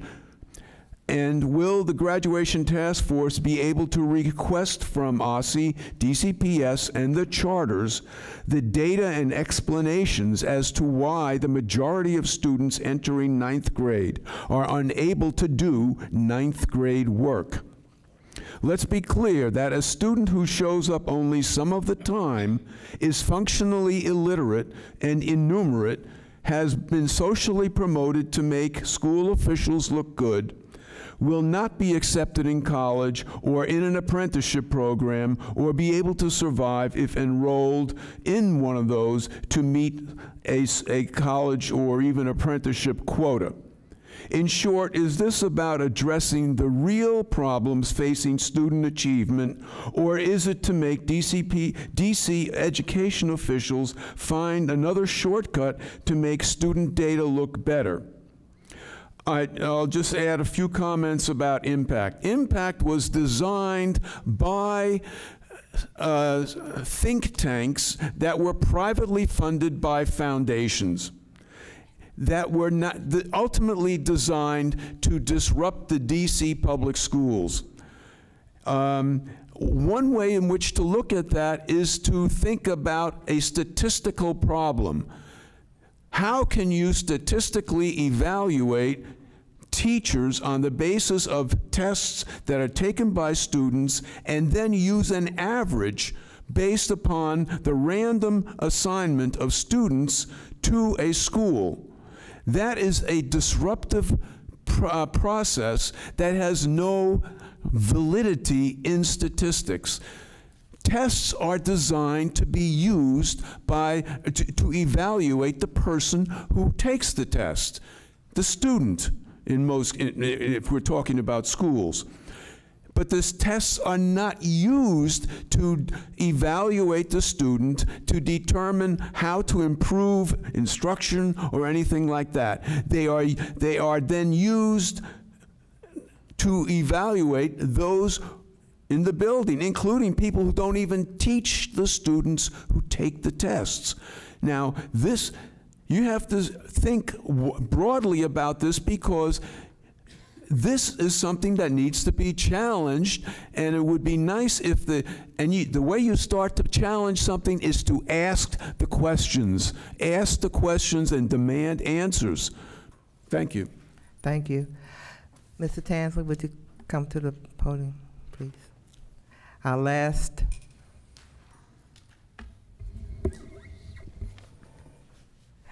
You will be our last participant in the panel. Go ahead. Hey, good evening. Good evening. My name is David Tanzi. I'm now a teacher at McKinley Tech High School. I spent the previous 7 years at Dunbar Senior High School, both as a math teacher and for 5 of those years as the union rep, so I can speak to some of the cases beyond my classroom. So at Dunbar, I learned the reality and price of teacher turnover pretty quickly. By my 3rd year, I was the 2nd most senior math teacher. And 3 years later, I realized I had, again, outlived all but one other math teacher. So the kids recognized this. My very first year at Dunbar, I remember, one kid exclaimed when I gave him some advice. He said, "Why should I care what you think? You won't be here next year." And he wasn't right about me, but he was right about a lot of other teachers. Last year, not this past year, I don't know what the turnover is immediately, but the year I left, something like 70% of the staff left Dunbar. 7-0? 7-0. So there are a lot of causes of this. Some of it, and I'll speak especially to my early time at Dunbar, was we had a lot of young teachers, and they were not properly prepped for the task at hand and the stresses involved. That both means managing a classroom of kids with varied needs. At some of our schools, like Ballou, the special ed population is past 40%. So handling that in a concentration of a classroom can be difficult, but teaching kids generally who are, behind grade level, et cetera, is a lot of work. Some of it is pressure from the state accountability system that, as I heard Laura speak to earlier, the teachers who were in the tested subjects, namely English and math teachers who taught underclassmen, were under a lot of pressure to get those numbers up or else. And because no one wanted those jobs, it was often the new, first year, second year teacher who was placed there. So that compounded that. Some teachers left, and I'm obviously close with my colleagues. Some people left just because they didn't feel like they were doing the right thing.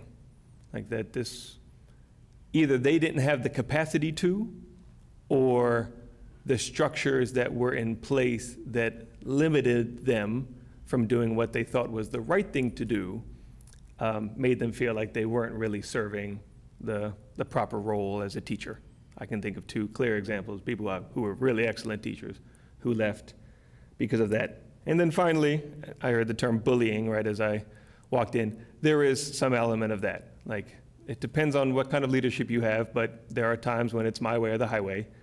And I know one example as building rep that was reported to me of a teacher who showed me that they had had a 3.5 something before they took a 2-week break after a car accident, and then the next time they were evaluated, they were minimally effective. So that was obviously a shock to them, and it's not how you retain a teacher that had been rated highly effective who had committed a faux pas by your standard by taking off after an accident. And finally, I just want to say, we often hear retention numbers shared. Obviously, they primarily come from DCPS since it's the largest LEA, but they're misleading because I'm considered a retained, highly effective teacher, even though I left Dunbar. And Dunbar is the type of school that needs teachers who are highly effective, and specifically highly effective in that kind of setting.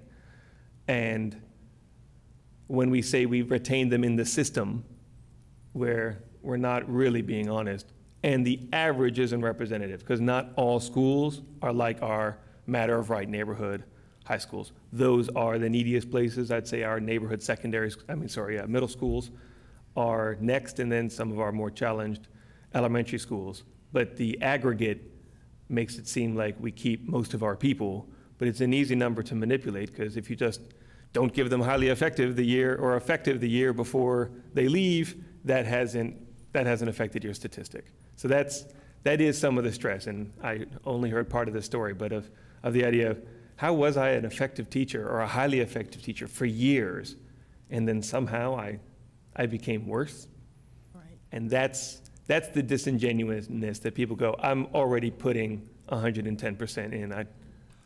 I can't do this and not feel like I have the support of my administration. Thank you. All right, 3-minute rounds. We're going to start at the other end with Dr. Woodruff. If you have a question.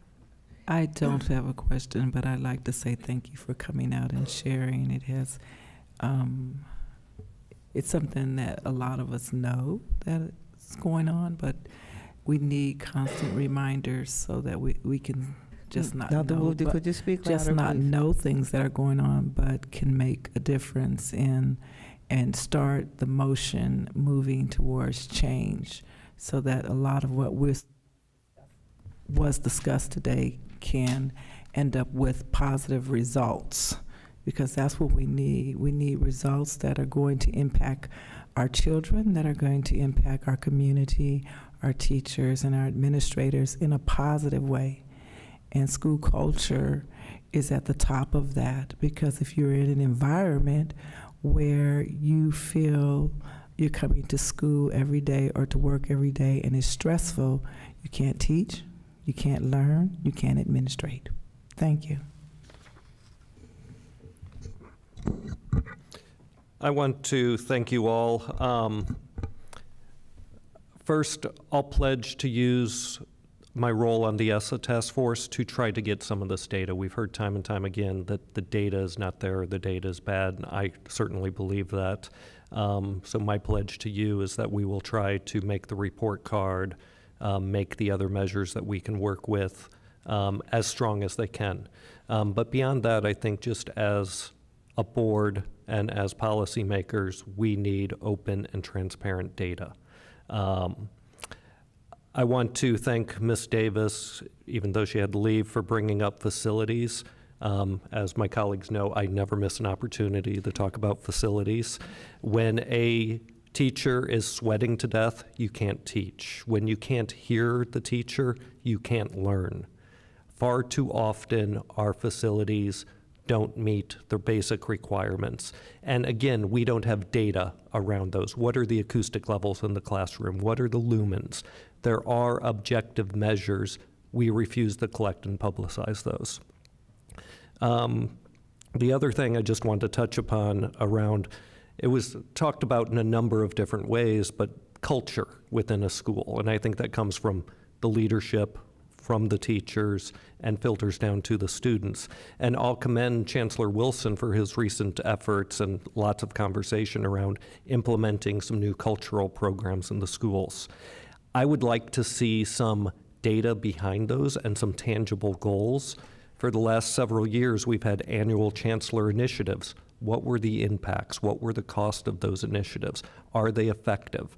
And whatever we can do to learn from the teacher experience, what impact that those programs, those initiatives have on the classrooms, and most importantly, learning, we want to hear. So I don't really have a question in there, but we did hear you on these things, and we will continue to push and advocate for you. I just want to say thank you also for your time tonight. Thank you, Madam President. I have a couple of concerns. The two teachers from Ballou are still here, the parent and the other young lady that spoke about some numbers in reference to Ballou. But it's widely known, media reports spoke this last spring about the great success that we're experiencing at Ballou. 100% college acceptance, 100% graduation rates, and I could go on, and I'm not prepared to discredit the principal and those reports yet, but you have raised a serious flag of concern. And I'd like you to speak to that in a moment, if you will, but I also want to speak to Ms. Davis's concern about the achievement gap. In 2011, I wrote a letter to the city in reference to the achievement gap after the then mayor spoke so highly about the graduation rates and the improvement of our schools. And I looked at the numbers and I said, well, yeah, we're progressing, but our boys of color are still testing 25% beyond lower than their white counterparts. And our girls of color were still also not as, the achievement gap were not as broad, about 15% at the time.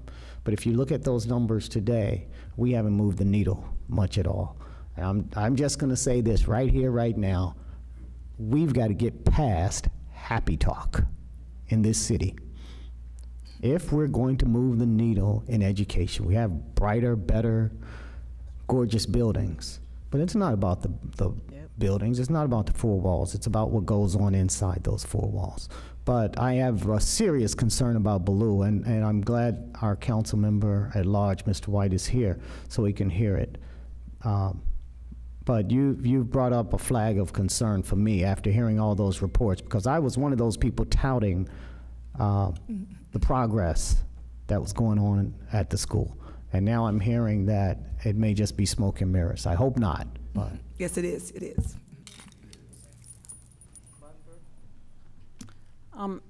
Thanks. I actually want to pick up with what my colleague Mark Jones has said about the happy talk, because it seems to me when we're in a system, and what I'm hearing is where there's no accountability, there's not a school board, there's not a newspaper that goes after it, and you combine that with the need for everybody to have high scores so that everybody looks good, you have a lot of problems. And this board, we don't have governance or administrative authority over DCPS schools or over the charter schools. We do have the authority, and I was just, unfortunately, my computer left me, but I was looking at our mission, and it includes providing leadership in advocacy. And I think that's really where we can fit in. Mr. Whedon has talked about the transparency. I want to raise a few things, and then I want to put perhaps a question or a challenge to the councilman. I mean, I think there are a number of issues that have come up around transparency. One, of course, we've heard all about the turnover numbers, and I was aware of some of those turnover numbers because I'd heard from Ms. Levy. I must say, I had never heard the 70% number, right? It's shocking enough that 33% is the average at the high poverty schools. 70% is just shocking. And the idea that this is not well known, it's staggering. Another issue of transparency, I've always heard lots of sort of complaints about how impact worked. But the idea that a lot of people are saying it's systematically used to bully people. Now, again, I don't know that that's true, but that deserves somebody looking at it. We can't be in a system where maybe that is true. Climate numbers, those are numbers that could be transparent, and as a couple of people mentioned, Possibly the climate indicators could go into the ESSA report card. Eventually, perhaps the turnover numbers could go into the report card. It's something that the state board recommended to OSSE, both of those things, and I know the task force will be pushing that as well. So all we have to do is convince OSSE and the mayor.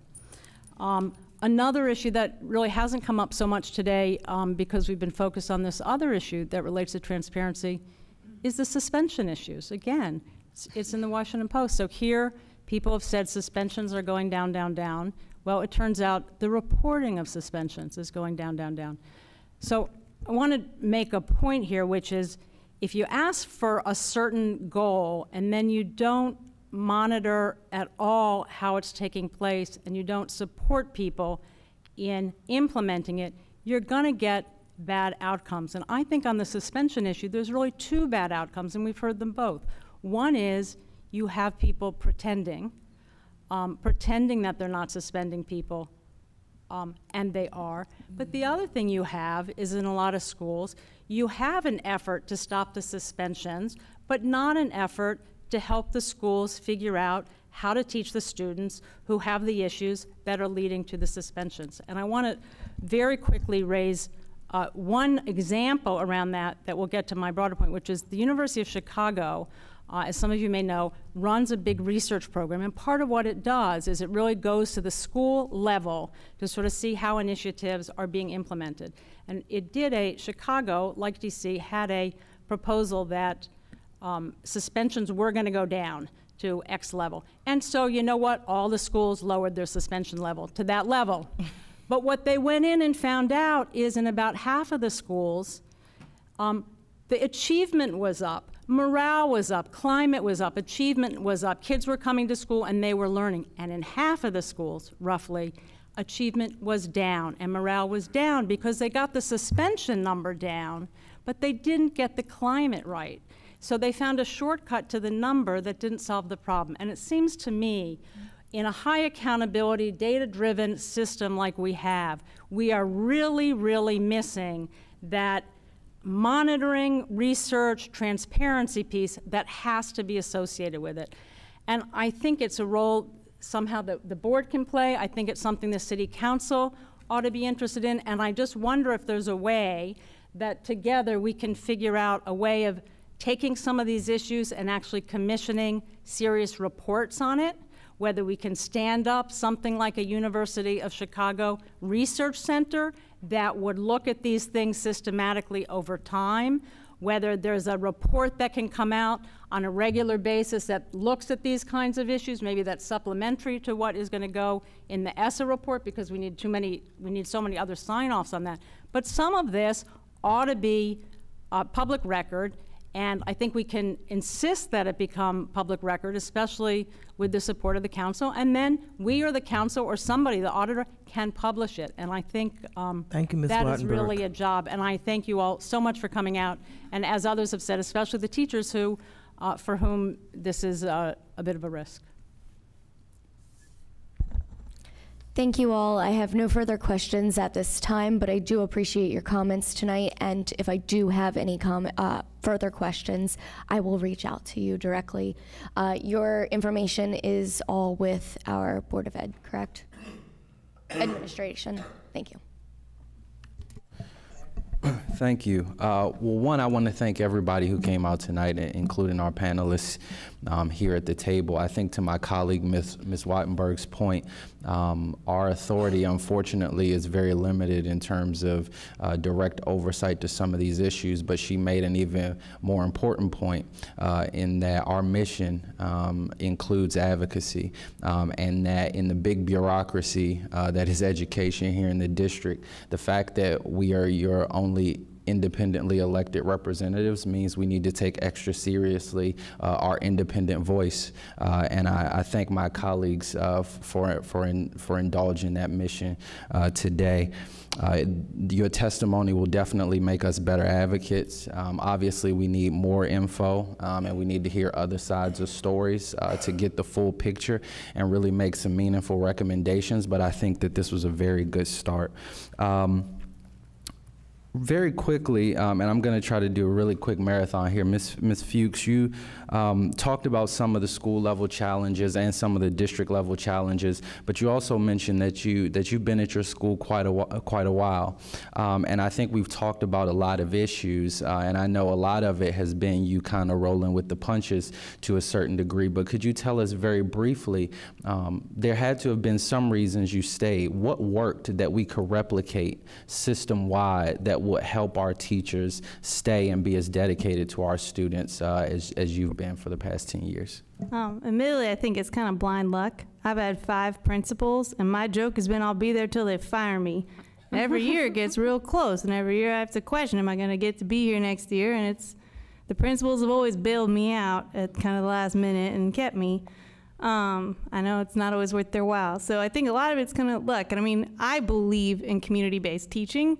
So that's why I'm not going to let DCPS's initiatives push me away. But I'm also someone who's got kind of a warlike mentality, as anyone knows who likes me. Like, I like to fight. So I view this as a fight, and that by staying, I'm winning that fight. Like, they're trying to push me away, and I'm refusing to go. So, like, I mean, so unfortunately, like, you know, I don't consider myself a success story for DCPS. If anything, I got a lot of principals telling me that they ask them to get rid of me each year, and my principals make a conscious choice not to do that, to their credit. And having 5 of them, they always tell me when they're out the door. Like, so they have not done anything to try to retain me, minus maybe get me lucky where I didn't get Dunbar's middle school principal, I got Ron Brown's. And if it'd been the other way, I might be David Tansey sitting at another school. Like, I don't know, you know? So that was luck, getting Darren Slade instead of Zach E. So I can't say what would have, you know, what's keeping me at Woodson. I think it's luck. And thank you. My final question is just a general one, and we'll do yes or no down the panel. Would these issues get more attention around teacher retention and disparaged teachers if these disparaged teachers were concentrated in more affluent school communities? Yes. Yes. Yes. Thank you. Yes. Thank you. I just want to say one thing, and that is maybe you can request audits of records, grade records, and so on. It's independent, Inspector General or whatever, such as the ones I was able to request. Thank you. And thank you all for your testimony. I want to address Mr. Jones. Mr. Jones, as far as Blue having 100% their seniors being accepted in college, they were going to a UDC community college. So when you live in the city, you usually get accepted in the city college. Thank you. Thank you. Dismiss the panel now, but I'd like to say before you go that although the State Board does not have authority over the hiring or firing of teachers at DC public or charter schools, we know that keeping good teachers in the classroom is vital to eliminating the achievement gaps our students face. I will ask the staff of the board to summarize all of your testimony that we heard today and attach each individual testimony. Excuse me, I lost my place. And once the board has reviewed the summary, I will ask my colleagues to approve sending it to the Council Committee on Education for inclusion in the upcoming hearings. Thank you all for being here, and please keep us appraised for inclusion in their upcoming hearings. Thank you. All right. Every day counts, Truancy Task Force. It is vital for students to be in the classroom each and every day. The Truancy Task Force strategy is threefold. The task force works to collect and report on key data points, measure, regularly analyze, and review these data, monitor and craft information-backed policies in response, and act. Tonight, we are joined by 3 panelists who will be providing an update on the task force's measure, monitor, and act framework. Aurora Steinley, Senior Policy Advisor for Equity and Opportunity, Office of the Deputy Mayor of Education, Andrea Allen, Director of Student Attendance, DC Public Schools, and Hetty Chang, Executive Director of Attendance Works. The panel may be presented as a group Are they gone, the rest of them? So we missed them, but Okay, I've got all some right. slides. You have to go ahead and present. Thank you. Okay, great. I'm Aurora Steinley. I'm with the Deputy Mayor for Education's office. And I'm sorry that my remainder of my panel is left due to the time, but I am the only one of us, I think, that had a specific ask of you all, actually. So I'm glad that I could go ahead and present. And several of the members of the board have had the opportunity to participate in our meetings. Our ongoing task force meetings occur on a bi-monthly basis. We welcome all participation. We also have committees that dig in and do some of the work together as well. So today I wanted to focus in on what we're thinking about for this next school year. And so I'm going to briefly talk about some of the work we've been doing, but I'm not going to dig deep on either some of the policy work, the data work, some of the things that we've spent time on so far. I want to talk about what's new, in part because I would like to seek the help of the board in implementing that. So I did start with a few background slides, and for some of you this will be very familiar, but just to make sure we're all on the same page of why we're talking about attendance. Student attendance is a significant challenge for all of our students citywide. So we do see some bright spots, some schools that are really nailing it on student attendance, doing a great job. But on the whole, our student attendance is something that's a challenge starting in early grades, particularly kindergarten when there's a transition from non-compulsory to compulsory. And then it improves a bit. We see another sort of uptick in the transition to 6th grade, higher in middle, and then quite high in high school. So there's a very significant jump. I think it triples, nearly triples between 8th and 9th grade.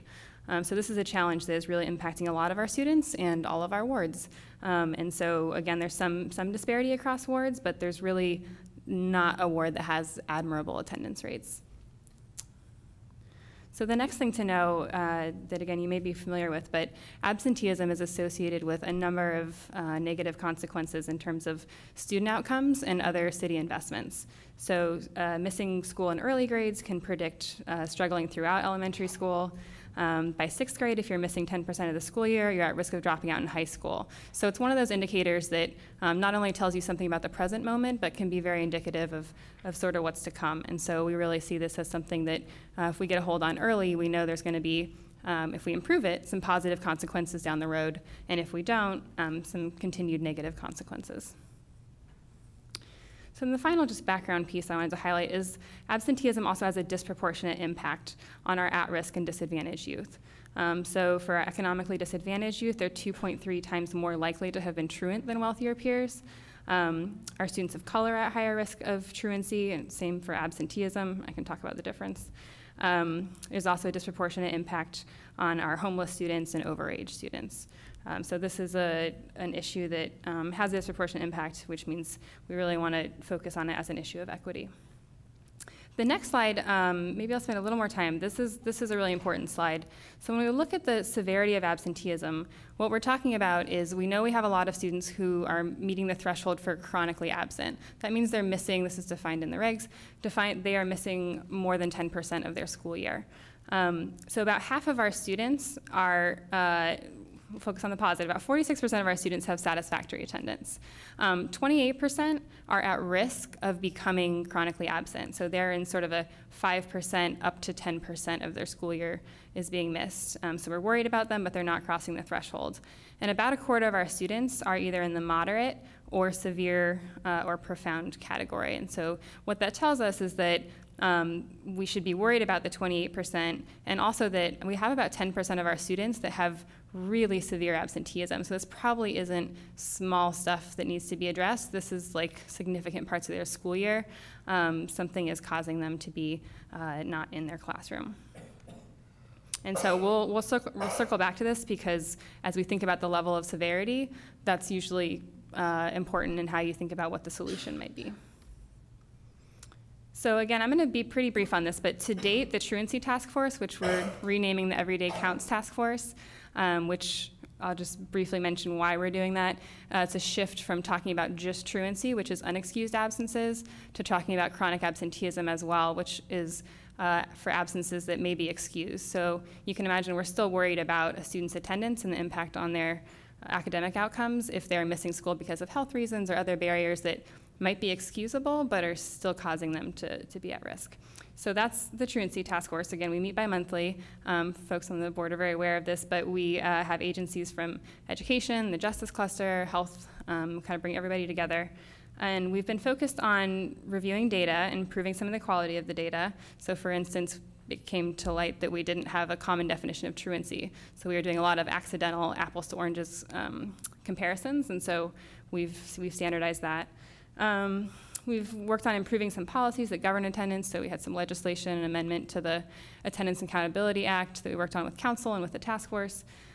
Started down the road of making some improvements in policy, a lot of room to go. And we're also just coordinating agency activities and investments. So because we looked at that pie chart together with the task force of the severity, we lined up the different investments that we make as a city in those types of absenteeism. And we identified that we really could use more support in that very profound absence category. And so in the FY18 budget, there's an increase in slots for ACE and PASS, if folks are familiar, and also an expansion of the Stand Up Show Out program, which is a little bit more in the at risk to just before profound moderate absenteeism, where some like lighter case management and touches can be helpful. So those are the types of things we've been working on. But the thing we've been thinking about is what can we do differently? We had set a target of improving attendance, reducing absenteeism by 1% this last school year and 2% this upcoming school year. We don't have final numbers yet, but we actually don't anticipate making that target. And so we want to do not only our anticipated goal, but go a little above and beyond this next school year to get us back on track. And we think we've laid some groundwork, but we want to be strategic in our focus for this next school year. So I'm getting to some of Hetty's slides here. If you want to check out her work on Attendance Works, she collaborates with school districts and cities and jurisdictions all across the country. She's a national expert. We're fortunate to have her here with us today. Had a number of conversations that will continue. I'm just going to go to take one of her slides and just focus in on it. This is the way Attendance Works thinks about tiers. So when I mentioned that there's different levels of severity of absenteeism, there's also different tiers of responses. And she's turned this over into a funnel-like shape where tier 1 is what you can do for everyone. These are things like the school climate, positive relationships, common messaging, incentives that recognize good attendance. And the idea is that if you do enough of tier 1, you have fewer kids, hopefully, that are reaching tier 2. By tier 2, you probably need some personalized outreach. There's probably some planning that needs to happen and maybe an ongoing mentorship relationship. And then finally, by tier 3, that's for the most severe absenteeism, you're possibly talking about coordinated interagency responses. This could be a child welfare response, could be other partners needing to come to the table. So it's costlier and more individualized as you go down, and so just given the limited resources, you're really trying to maximize the impact of tier 1 and tier 2 before you get to tier 3. So I'm going to skip a slide ahead to the slides that are specific to DC. Hetty was planning to present some information about Grand Rapids, Michigan, and you can find all this on Attendance Works. They're a really good model for us because, like us, they also had really high absenteeism rates, and they were able, through a citywide effort, did a lot of community engagement to see a change.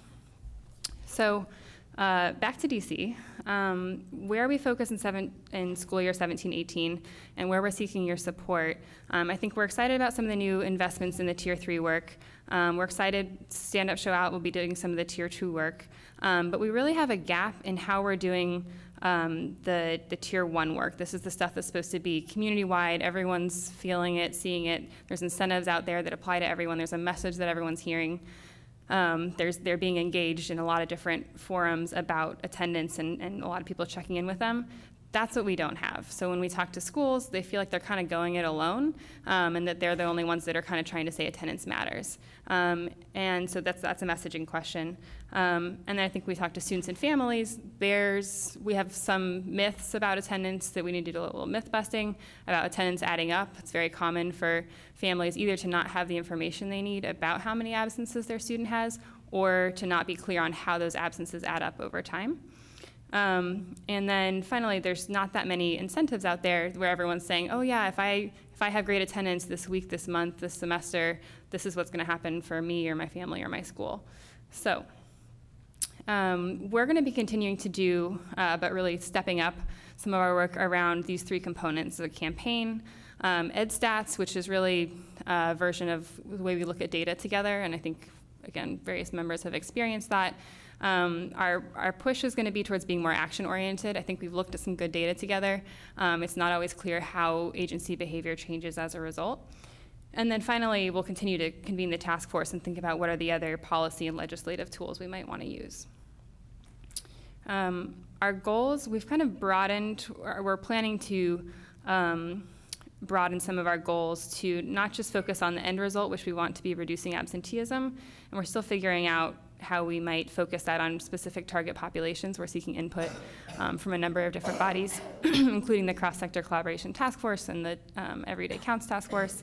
But we also wanted to set a few goals that have to do with changing the community awareness. This is more the communication side, and increasing the number of youth with an adult mentor. I will say this is hard to measure, but we have come back to that and heard that again and again from families and youth, from schools, and from now the national researchers, that having an adult who's checking on your attendance and who has a caring relationship that is encouraging you to go to school is a difference maker. So I don't want to dig too deep on the messaging, because I could talk through this, but I think you have it all in front of you. But in short, we're trying to shift from a current level of awareness, a type of attitude and a behavior, to a new state where we've raised awareness so people actually understand what the impact is of missing school, change their attitude from it's not a big deal to actually it is kind of a big deal, and changing their behavior to attendance being something they just don't spend time thinking about or monitoring, to something that a lot of families are actively thinking about and monitoring. So these aren't quite ready for prime time, but we've been thinking about these attendance messages. The first one is addressing the myth that we often heard that absences do add up. So the myth being that they don't. It's just a couple days a month is no big deal. The second one is that everyone can make a difference. As you can hear, this message is actually more oriented towards anyone who's youth-facing, a community member, business leader, and then also our agency staff who are interacting with youth and families. And then the third message is that we care. And again, that's just going back to it. When there are adults that care, students are more likely to show up at school. So we have a number of different audiences that we're seeking, and there'll be a little bit of nuance for each. It's not enough to communicate to parents only when we're talking about high schoolers who have severe absenteeism and are really making decisions for themselves. It's not enough to just have a student message when we know that family choices are often impacting attendance in earlier grades. We have a great website, attendance.dc.gov. We're going to continue to have that be a hub for resources as we roll them out. And so this last piece is, let's see, I think this is the part where I ask for your help. So as we focus on Tier 1 and Tier 2, it's going to be really important that we'll develop messaging and materials and start to identify those incentives and supports we can offer. But not every school may need the same incentives. Not every school may have the same champions. There may be business leaders that are important in one community because they're currently incentivizing students to come to their business instead of attending school. In another community, it may be a different issue, and there may be a different set of stakeholders. Being the state board and being representatives of different areas in the city, I would love to seek the board's support in taking the generic stuff that we develop and then really tailoring it to the different wards in the city and the different schools that you have concerns about. And I know as we work on talking about attendance data, and there's attendance data becomes a conversation through the school report cards and other pieces, there's going to be a lot of ways to see how different schools in your wards are doing, and we want to be a part of helping and supporting those schools. And our focus, the task force, isn't as much on what exactly the LEA does, but how we as a city are helping them do what they do and how we're helping students and families. So certainly we're talking to them about their work, and I know there's interest in sort of taking a more LEA-based approach as well, possibly through the work of the Cross-Sector Collaboration Task Force. So we're excited about that, but our focus right now and our ask is really what can the city do? What are the other possible messengers out there who aren't just the school staff? We want that, but there's a lot of other adults in the city who could be influencing students and families. So some examples of what our agencies are thinking, and again, this is kind of a heads up, But Parks and Recreation, in our conversations about them, they talked about that they're a great resource for incentives. So they have rock walls and they have pool parties and they have all these fun things. Why don't we connect those to our attendance initiatives so that we're using those rewards strategically? The public libraries has an excellent listserv through their Books from Birth program, and they're willing to push out our messages through some of their reach there. And then, of course, we're still thinking about mentorship. We'd love to have, there's just can't be enough adults who are willing to mentor. We're thinking about how to work on that. And we're not giving up or lessening our value that we place on the Tier 3 interventions, those programmatic interventions. But we are looking at the gap that we've had around Tier 1. So with that, I'll take questions, or anyone wants to volunteer for how they're going to take this on in their ward. That would be great. All right, members, you want to have a round of questions? Okay, we're going to start in the middle this time. Ms. Wattenberg. Okay, Ashley. I just have a couple quick questions. This is a topic that I actually care a lot about, and you know, except for specific circumstances, if you're not in school, you're not learning. I wanted to know, I know other states have programs where there's a threshold a specific student must meet, a percentage of attendance that they must hit to either pass a grade or to graduate. Is there a threshold in DC? My understanding is that I think that's an LEA level policy at this point. I don't believe there's an attendance threshold, but I can check that for graduation. I'd have to ask Aussie, but I don't think that's the case. Okay. The individual LEAs may be setting thresholds that I don't know about. Okay. And then also, homelessness specifically, that is an at-risk group that, and there are specific reasons that go into that, why they are chronically absent. Are there any special programs for our at-risk group students, such as our homeless students, and or rehabilitation programs for our chronically absent students that are currently being used right now? Do you mean specific to those populations, or that might be impacting? So I'm thinking of both. Well, both our at-risk populations, such as our homeless students, because there are specific reasonings that obviously tie into why they are chronically absent. But also for our other chronically absent students who may not be in part of that at-risk category, are there any rehabilitation programs that are currently being worked on right now? Yes, and some of the, so I can speak to some of the citywide programs, and then of course, again, individuals, LEAs may be making investments that I can't speak to. But one of them is the Stand Up Show Out program, which is based on Check and Connect and is in our public charter and DCPS schools. And we're excited they're going to be expanding to high school this next year, which has been kind of a place they hadn't been. And some of the same strategies around an adult checking and connecting and planning we think can work in high school as well. Probably some tweaks needed too. And of course, homeless students should be hopefully on the radar of the liaison in their school who's administering any McKinney-Vento supports. But we still do see things like transportation come up, even when they shouldn't be a barrier.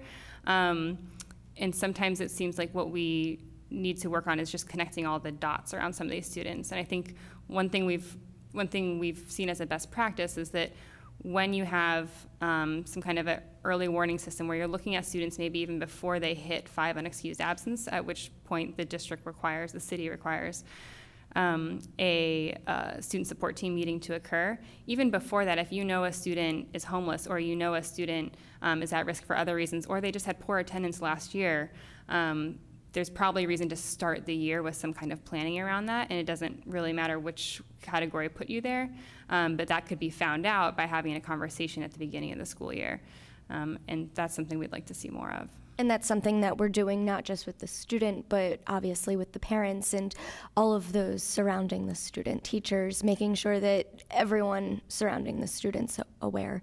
Obviously, we talked about community engagement, parental engagement's #1. Yeah, that would be the best practice. Right now, what's the requirement that we know to exist is the required student support team meeting, which parents are, I think, recommended, if not required, participant, along with other school staff. Thank you. Thanks a lot. This is very interesting. My question actually relates to the past panels as well as with this one, which is we have as a goal lowering truancy way, way down, and raising attendance way, way up, and so on. How do you, and with the attendance and chronic absenteeism now being part of what will be the ESSA score for all the schools, presumably there will be more and more pressure on schools to have good numbers. Yeah. So per the discussion that was in the Washington Post today and the discussion that was here earlier, how do you guys, what is your role, or how do you sort of make sure that what's going on in the schools is lowering the numbers in the ways that we see here for the purposes that we have that are healthy? How do you have a way of, I mean, do you go in and talk to other staff or parents and make sure the numbers are Yeah, kosher? I mean, I see the data quality question as really one that we expect is OSSI's role, and I think they'll be engaged in that. They've had the opportunity to have the daily attendance feed, which is daily, but then it's verified every month. I don't know, I think that's more of a quantitative sort of verification, not like a, they're not going out and visit schools. But I would be interested to hear, and we'll have the conversation with OSSI about what it means to continue to do data quality on an element of data that we know there'll be an increased spotlight around. Well, I would highly recommend that, because that's exactly in the Post article today. It did talk about schools turning over, it was essentially attendance data, that people were, I mean, it was the reverse, that people, what was it, that they were in school when they were really out, is what was being reported. And I've heard that in a number of different conversations. So I think figuring that out and making sure that there is a real qualitative check, I just think is huge. So I leave it at that, and Agreed. wish you that you and OSSI figured that out in a pretty serious way. Makes sense. Mr. Jones? Thank you, Madam President. Homeless children. Have you been to any of the homeless shelters yourself? I have not. Okay. I want to commend the mayor for offering free transportation for the children. That helps. However, even the worst parent will not put a small child on a bus where they have to transfer 2 or 3 times to get to school. And that's one of the dilemmas in the homeless shelters. We talk about DC General, but what we don't talk about on New York Avenue, every motel has 80 to 100% occupancy of homeless children. That doesn't include the hotels. And during hypothermia season, even the exclusive hotels take them in. So you have these families from all over the city, not to mention Maryland and Virginia. Transportation is one of the key things to help those families get their children to school. One of the answers is maybe they need to subsidize the transportation for those parents to get those children to school. I'm here to help you. I'll offer help. I have other men and women in my ward who will help. Sometimes it's a matter of knowing the people in the community. Spingarn, which is closed now, had a big truancy issue. One of and absenteeism issues. One of it, their problems was the Langston Golf Course. They have a cafeteria there. And the children love the food there. So they would just go and hang out all day long until the principal, Mr. Washington, said, Mr. Jones, what can we do about it? I just simply went over there and I talked to the people, because I play golf there and I know a lot of the people there. And I asked them, I said, don't serve these children. Do not serve them. And then I asked some of the older gentlemen that go and play cards, I said, help me police it. And they did it. And it changed. But the DME and the administrators, you've got to get to know the people in the communities that can do those things. quite frankly, you're not going to be able to do it. In some community, you might be able to, but in other communities, you won't. There are communities, I can't do it, but you have to ID those stakeholders in those respective communities that can do those things. But transportation is a big issue for the homeless families. Mm-hmm. Find a way or consider a way to talk to our legislative body or the executive about transportation, because that's one of the biggest issues I see every day on New York Avenue. Those children are going to school late or not at all, and if a family doesn't have the money to take that small child to school, and most of those children in those homeless shelters are small children. There are elementary school children. They have some high school children, but most of them are elementary and middle school children. They need transportation. That will help tremendously. Thank you, Mr. Jones. I appreciate that, and I would add to the transportation issue, even for those that are old enough to be riding the bus, there's safe passage issues that go beyond that too. So transportation is a hot topic, and attendance is definitely on our radar.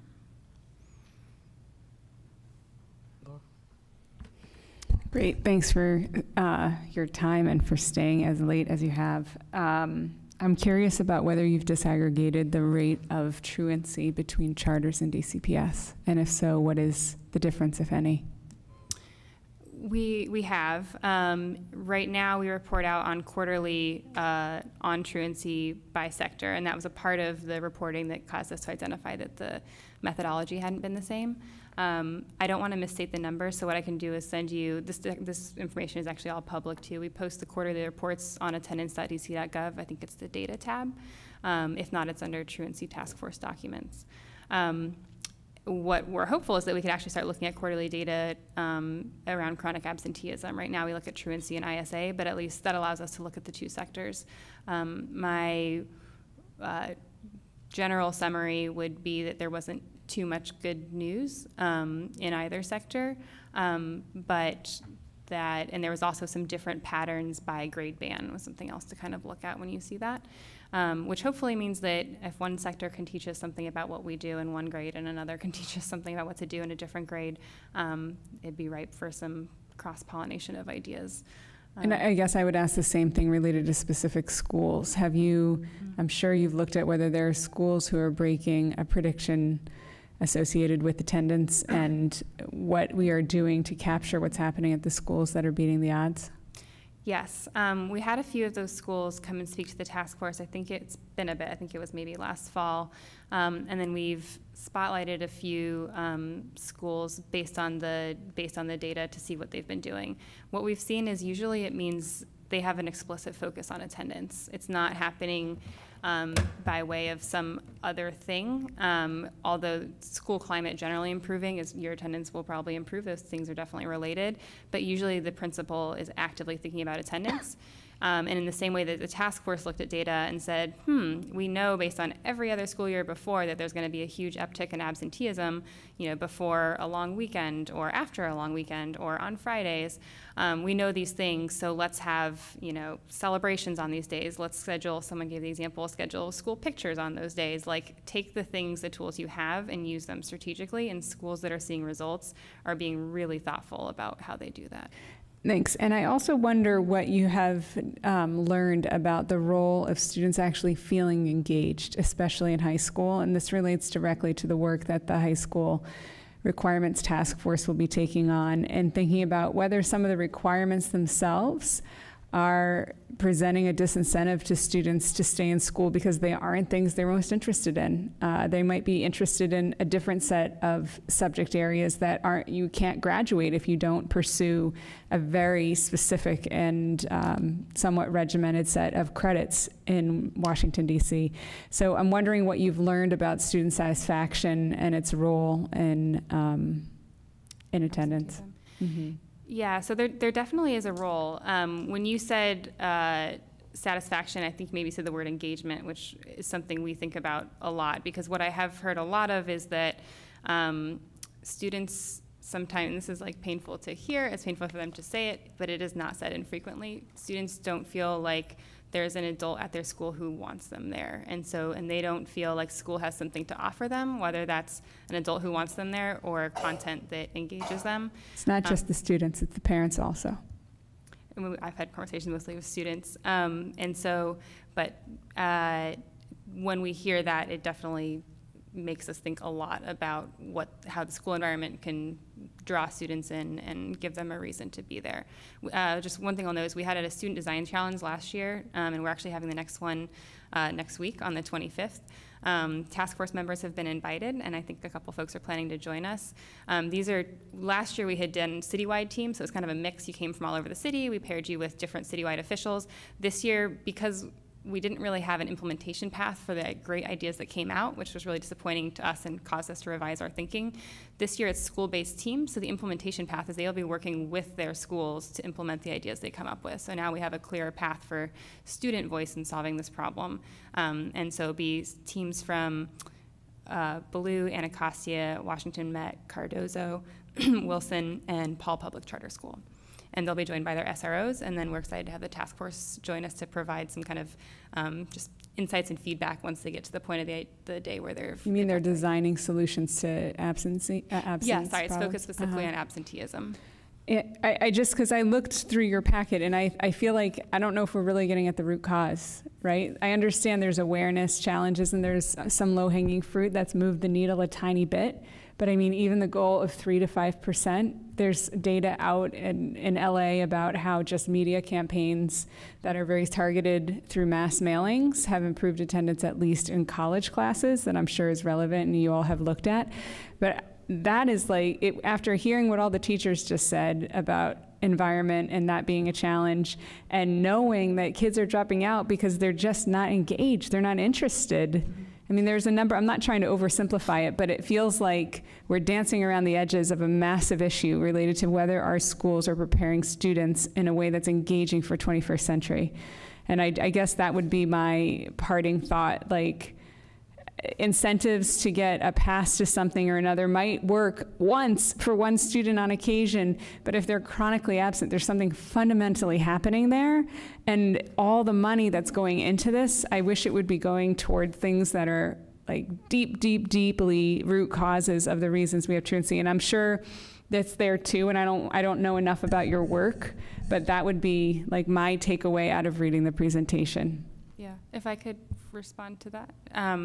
So yes, and one thing I fear with this presentation, and I'm becoming increasingly conscious of this as we start to put it out there, is the campaign is not the thing in itself, and it doesn't exist alone, and the assumption is that we're doing the work around poverty and around school quality that needs to happen, that's a lot deeper and a lot more challenging, and that we have a lot of investments already in. But that doesn't mean that we leave schools out to dry when they are saying, please attend, attendance matters, and no one else in their community is talking about it. And we have maybe some incentives that actually cut the other way coming from what's surrounding the schools. And so I definitely, this is not simple, and this is not about messaging alone. So thank you for that comment. I completely agree with my colleague. I would love to be briefed on the deeper efforts that you're doing. You know, hearing about the efforts to give away Chipotle gift cards, that'll get kids there for 5 minutes. Mm-hmm. That's not going to change behavior. And I don't really have a question here, it's more just a comment again. When we talk about the difference between truancy and chronic absenteeism, I'm pretty sure my daughter was in that latter category last year. But the way it gets reported back to me as a parent, I get a report card or the quarterly report card, and it says my daughter missed class, 6 times this quarter, 12 times this quarter. So, but yet she's doing fine, and her overall absence or unexcused absence was 0. So we're sending mixed messages with the documents, with the report cards that we get. Now, why was she absent so many times? I kind of feel I should put this out. Because of sports. She's on the cross-country team, she's doing a club, Model UN, whatever it is. But within the school and within the tracking system, she's reported as not being in class. So I think we need to really focus on in-seat attendance and explain that, or be able to convey to parents that it's not okay that we're missing class, but we are sending mixed signals here when we're pulling students out for a day-long cross-country meet, when they're missing class for a field trip and other things, what's okay and what's not. I'd also say I think there's some data problems. Like I said, my daughter, I think, had 0-1 absences last year. That's not accurate. There were a couple extra days that she missed because she was either sick or for a visit to grandparents that somehow got excused that really shouldn't have been. So there is a data problem, coming back to my theme of the night. The data is not accurate. We need to do a better job of getting data. And I would love to see data on truancy, on chronic absenteeism, and really looking at what some of those chronic absenteeism or chronic absences, what are the causes of those? Are they legitimate educational things or are they not? Thank you, Mr. Wheaton. Dr. Woodruff? Yes, I'd like to thank you for presenting this. I do feel that we need to dive deeper into the reason why truancy happens or absenteeism is there, or is it being reported, or maybe that there needs to be a different breakdown of why children may be absent. Because like my colleague, I was just sharing with him that I know of a person where the family where their child has been absent at least 25 times, but it shows 0 absence, and basically because of a sport, and that the school acknowledges that they're that good, that they're Olympic material, so they're allowing this to happen. So having categories is important, so you have a better idea of why it happens. Is it because it's homelessness? Is it because this individual child may be doing something that is exceptional and we need to have a different category for that particular kid? Because homeschooling within schools are important too. And if we have children that are homeless that can't get there because of transportation, well, is a teacher assigned to go in to make sure that that child is getting what they need? We can get at that if we have categories within a way to look at truancy and absenteeism within our schools for reasons why. And so diving deeper would help us get to that. But thank you for the information that you have shared. Mr. Batchelor? Thank you, Madam President, and thank you for your patience and for your presentation. Obviously, this issue is very important to me as the students in my ward bear the largest brunt. I think I'll echo a little bit of what my colleague said earlier, is that I think the root cause of the issue, and I think somewhere where we can think deeper about this campaign, is that for a vast majority of those who are chronically absent, there's not necessarily an ignorance to the consequences of being absent. The unfortunate part is that the absence is a consequence to something else, right? Something deeper. And I think that this campaign, I think, can be an integral part of really pushing our schools towards addressing some of those issues. And I noticed school climate is one of those things, right? Making sure the students want to come to school, that they believe that it's an inviting and productive place for them to be. And as much as I think we want to encourage our LEAs and our individual schools to look inward, I think it should be an important piece of this campaign to encourage our schools to look outward. You mentioned earlier, right, the Show Up, Stand Out grants that in a lot of schools in my ward are doing phenomenal things, right? You know, there's a concerted effort to partner with nonprofits to engage families, right? And we're seeing the dividends to show for it, right? Absenteeism is down, student satisfaction is up, and so we need to encourage schools to also look outward and build those partnerships that will make a world of difference and accomplish some of the things that, quite honestly, and both you and I know this, that government can't do, right? We can't do everything, but I think our biggest leverage is the community around us, and so my hope is that that's also an important part of this campaign. campaign. My colleague, Mr. Jacobson, is really excited about this campaign, and as chair of the Outreach and Public Engagement Committee, it's something I pledged to him that we would take up and figure out both how us as individual members, but collectively as a board, promote this campaign, and like you said, individualize this messaging to the communities we represent. So we really look forward to working with you and making sure that that this plan really touches the needs of all of our students in all 8 wards. So thank you very much for being here, Madam President. Thank you.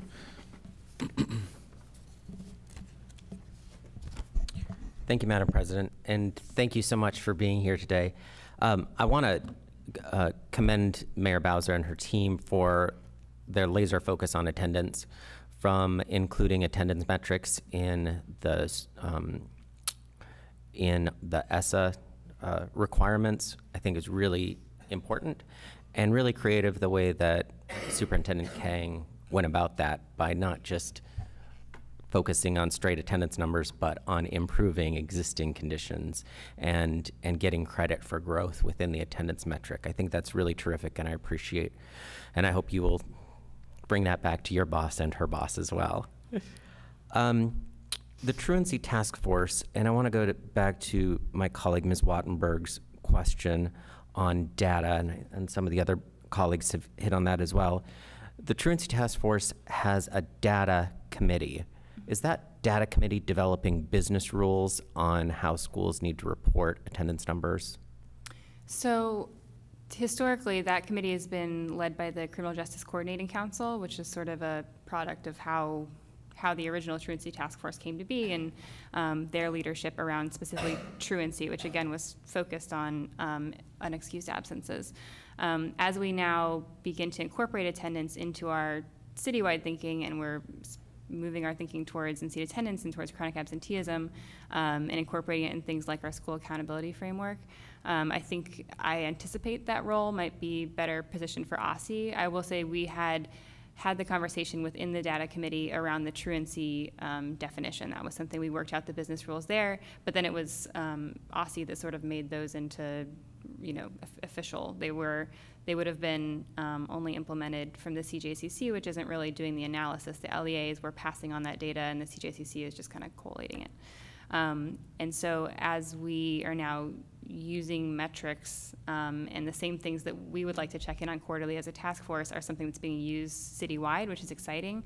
I kind of think it'll make sense at some point to pass the baton, especially since we're not just talking about truancy, we're talking about in-seat attendance writ large, which really falls into the education camp, not the CJCC camp. So that's something I could imagine evolving over time, but we've been kind of waiting, watching, giving space for the ESSA process to roll out, so we haven't had that conversation yet with CJCC. Okay, I'd encourage you to get ahead of the curve on this, and I know that you've got a lot of balls in the air and you're working on this from a lot of different angles, but getting those business rules in place and getting them right is going to be really important to have hard data, so that we aren't penalizing the wrong schools or rewarding the wrong schools on the attendance metric under ESSA. I just have a couple seconds left, but what will a 3-point improvement in attendance from a 90% general attendance rate to a 93% attendance rate, what does that actually mean to our students? So one thing is just we're actually trying to reduce absenteeism by 3 percentage points. So our ISA is 90% on average, but our chronic absenteeism rate is more like, I think it's about a quarter of students. And you just want to bring that down by 3 points to a fifth of students? To give or take? Yes. Okay. Yes, that's correct. And truancy is currently a little lower than that. So, but what do you mean? How does that look for students in schools? What's that mean at the end of the day?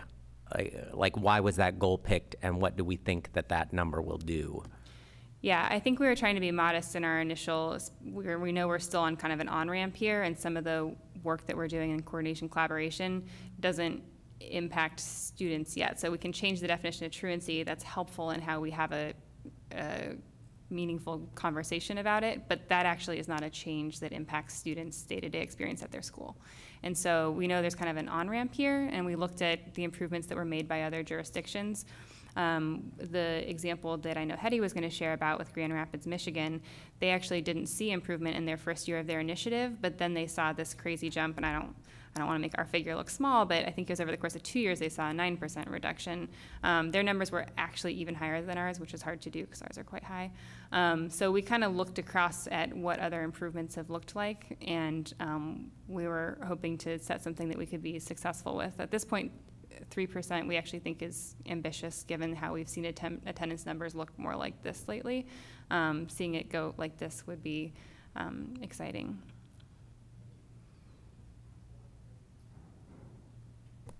Since I only asked a quick question last time, I've been allowed to ask one more quick question or make one quick comment.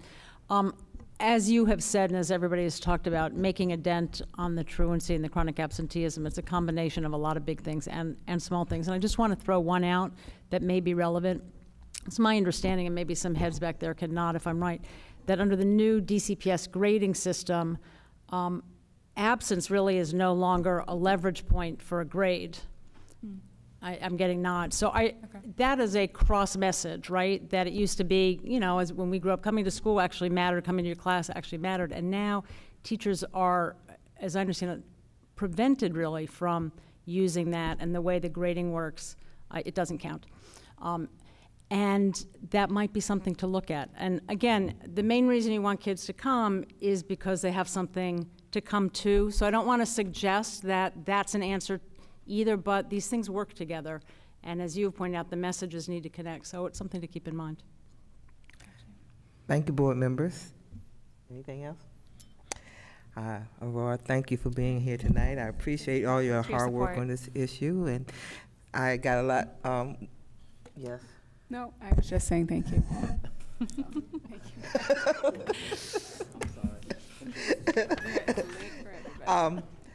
We had I was present at the presentation they did earlier today and we had more in depth, and I'm sorry that we went so long that we could not get the input from the other people, but maybe at a later date we can come back and try that part again, if possible. Yeah, I think the good news is this is an ongoing conversation for our city, so I know Hetty's going to be continuing to be engaged with us. That would be great, because that was a good part of the presentation, to see what they did in the other cities.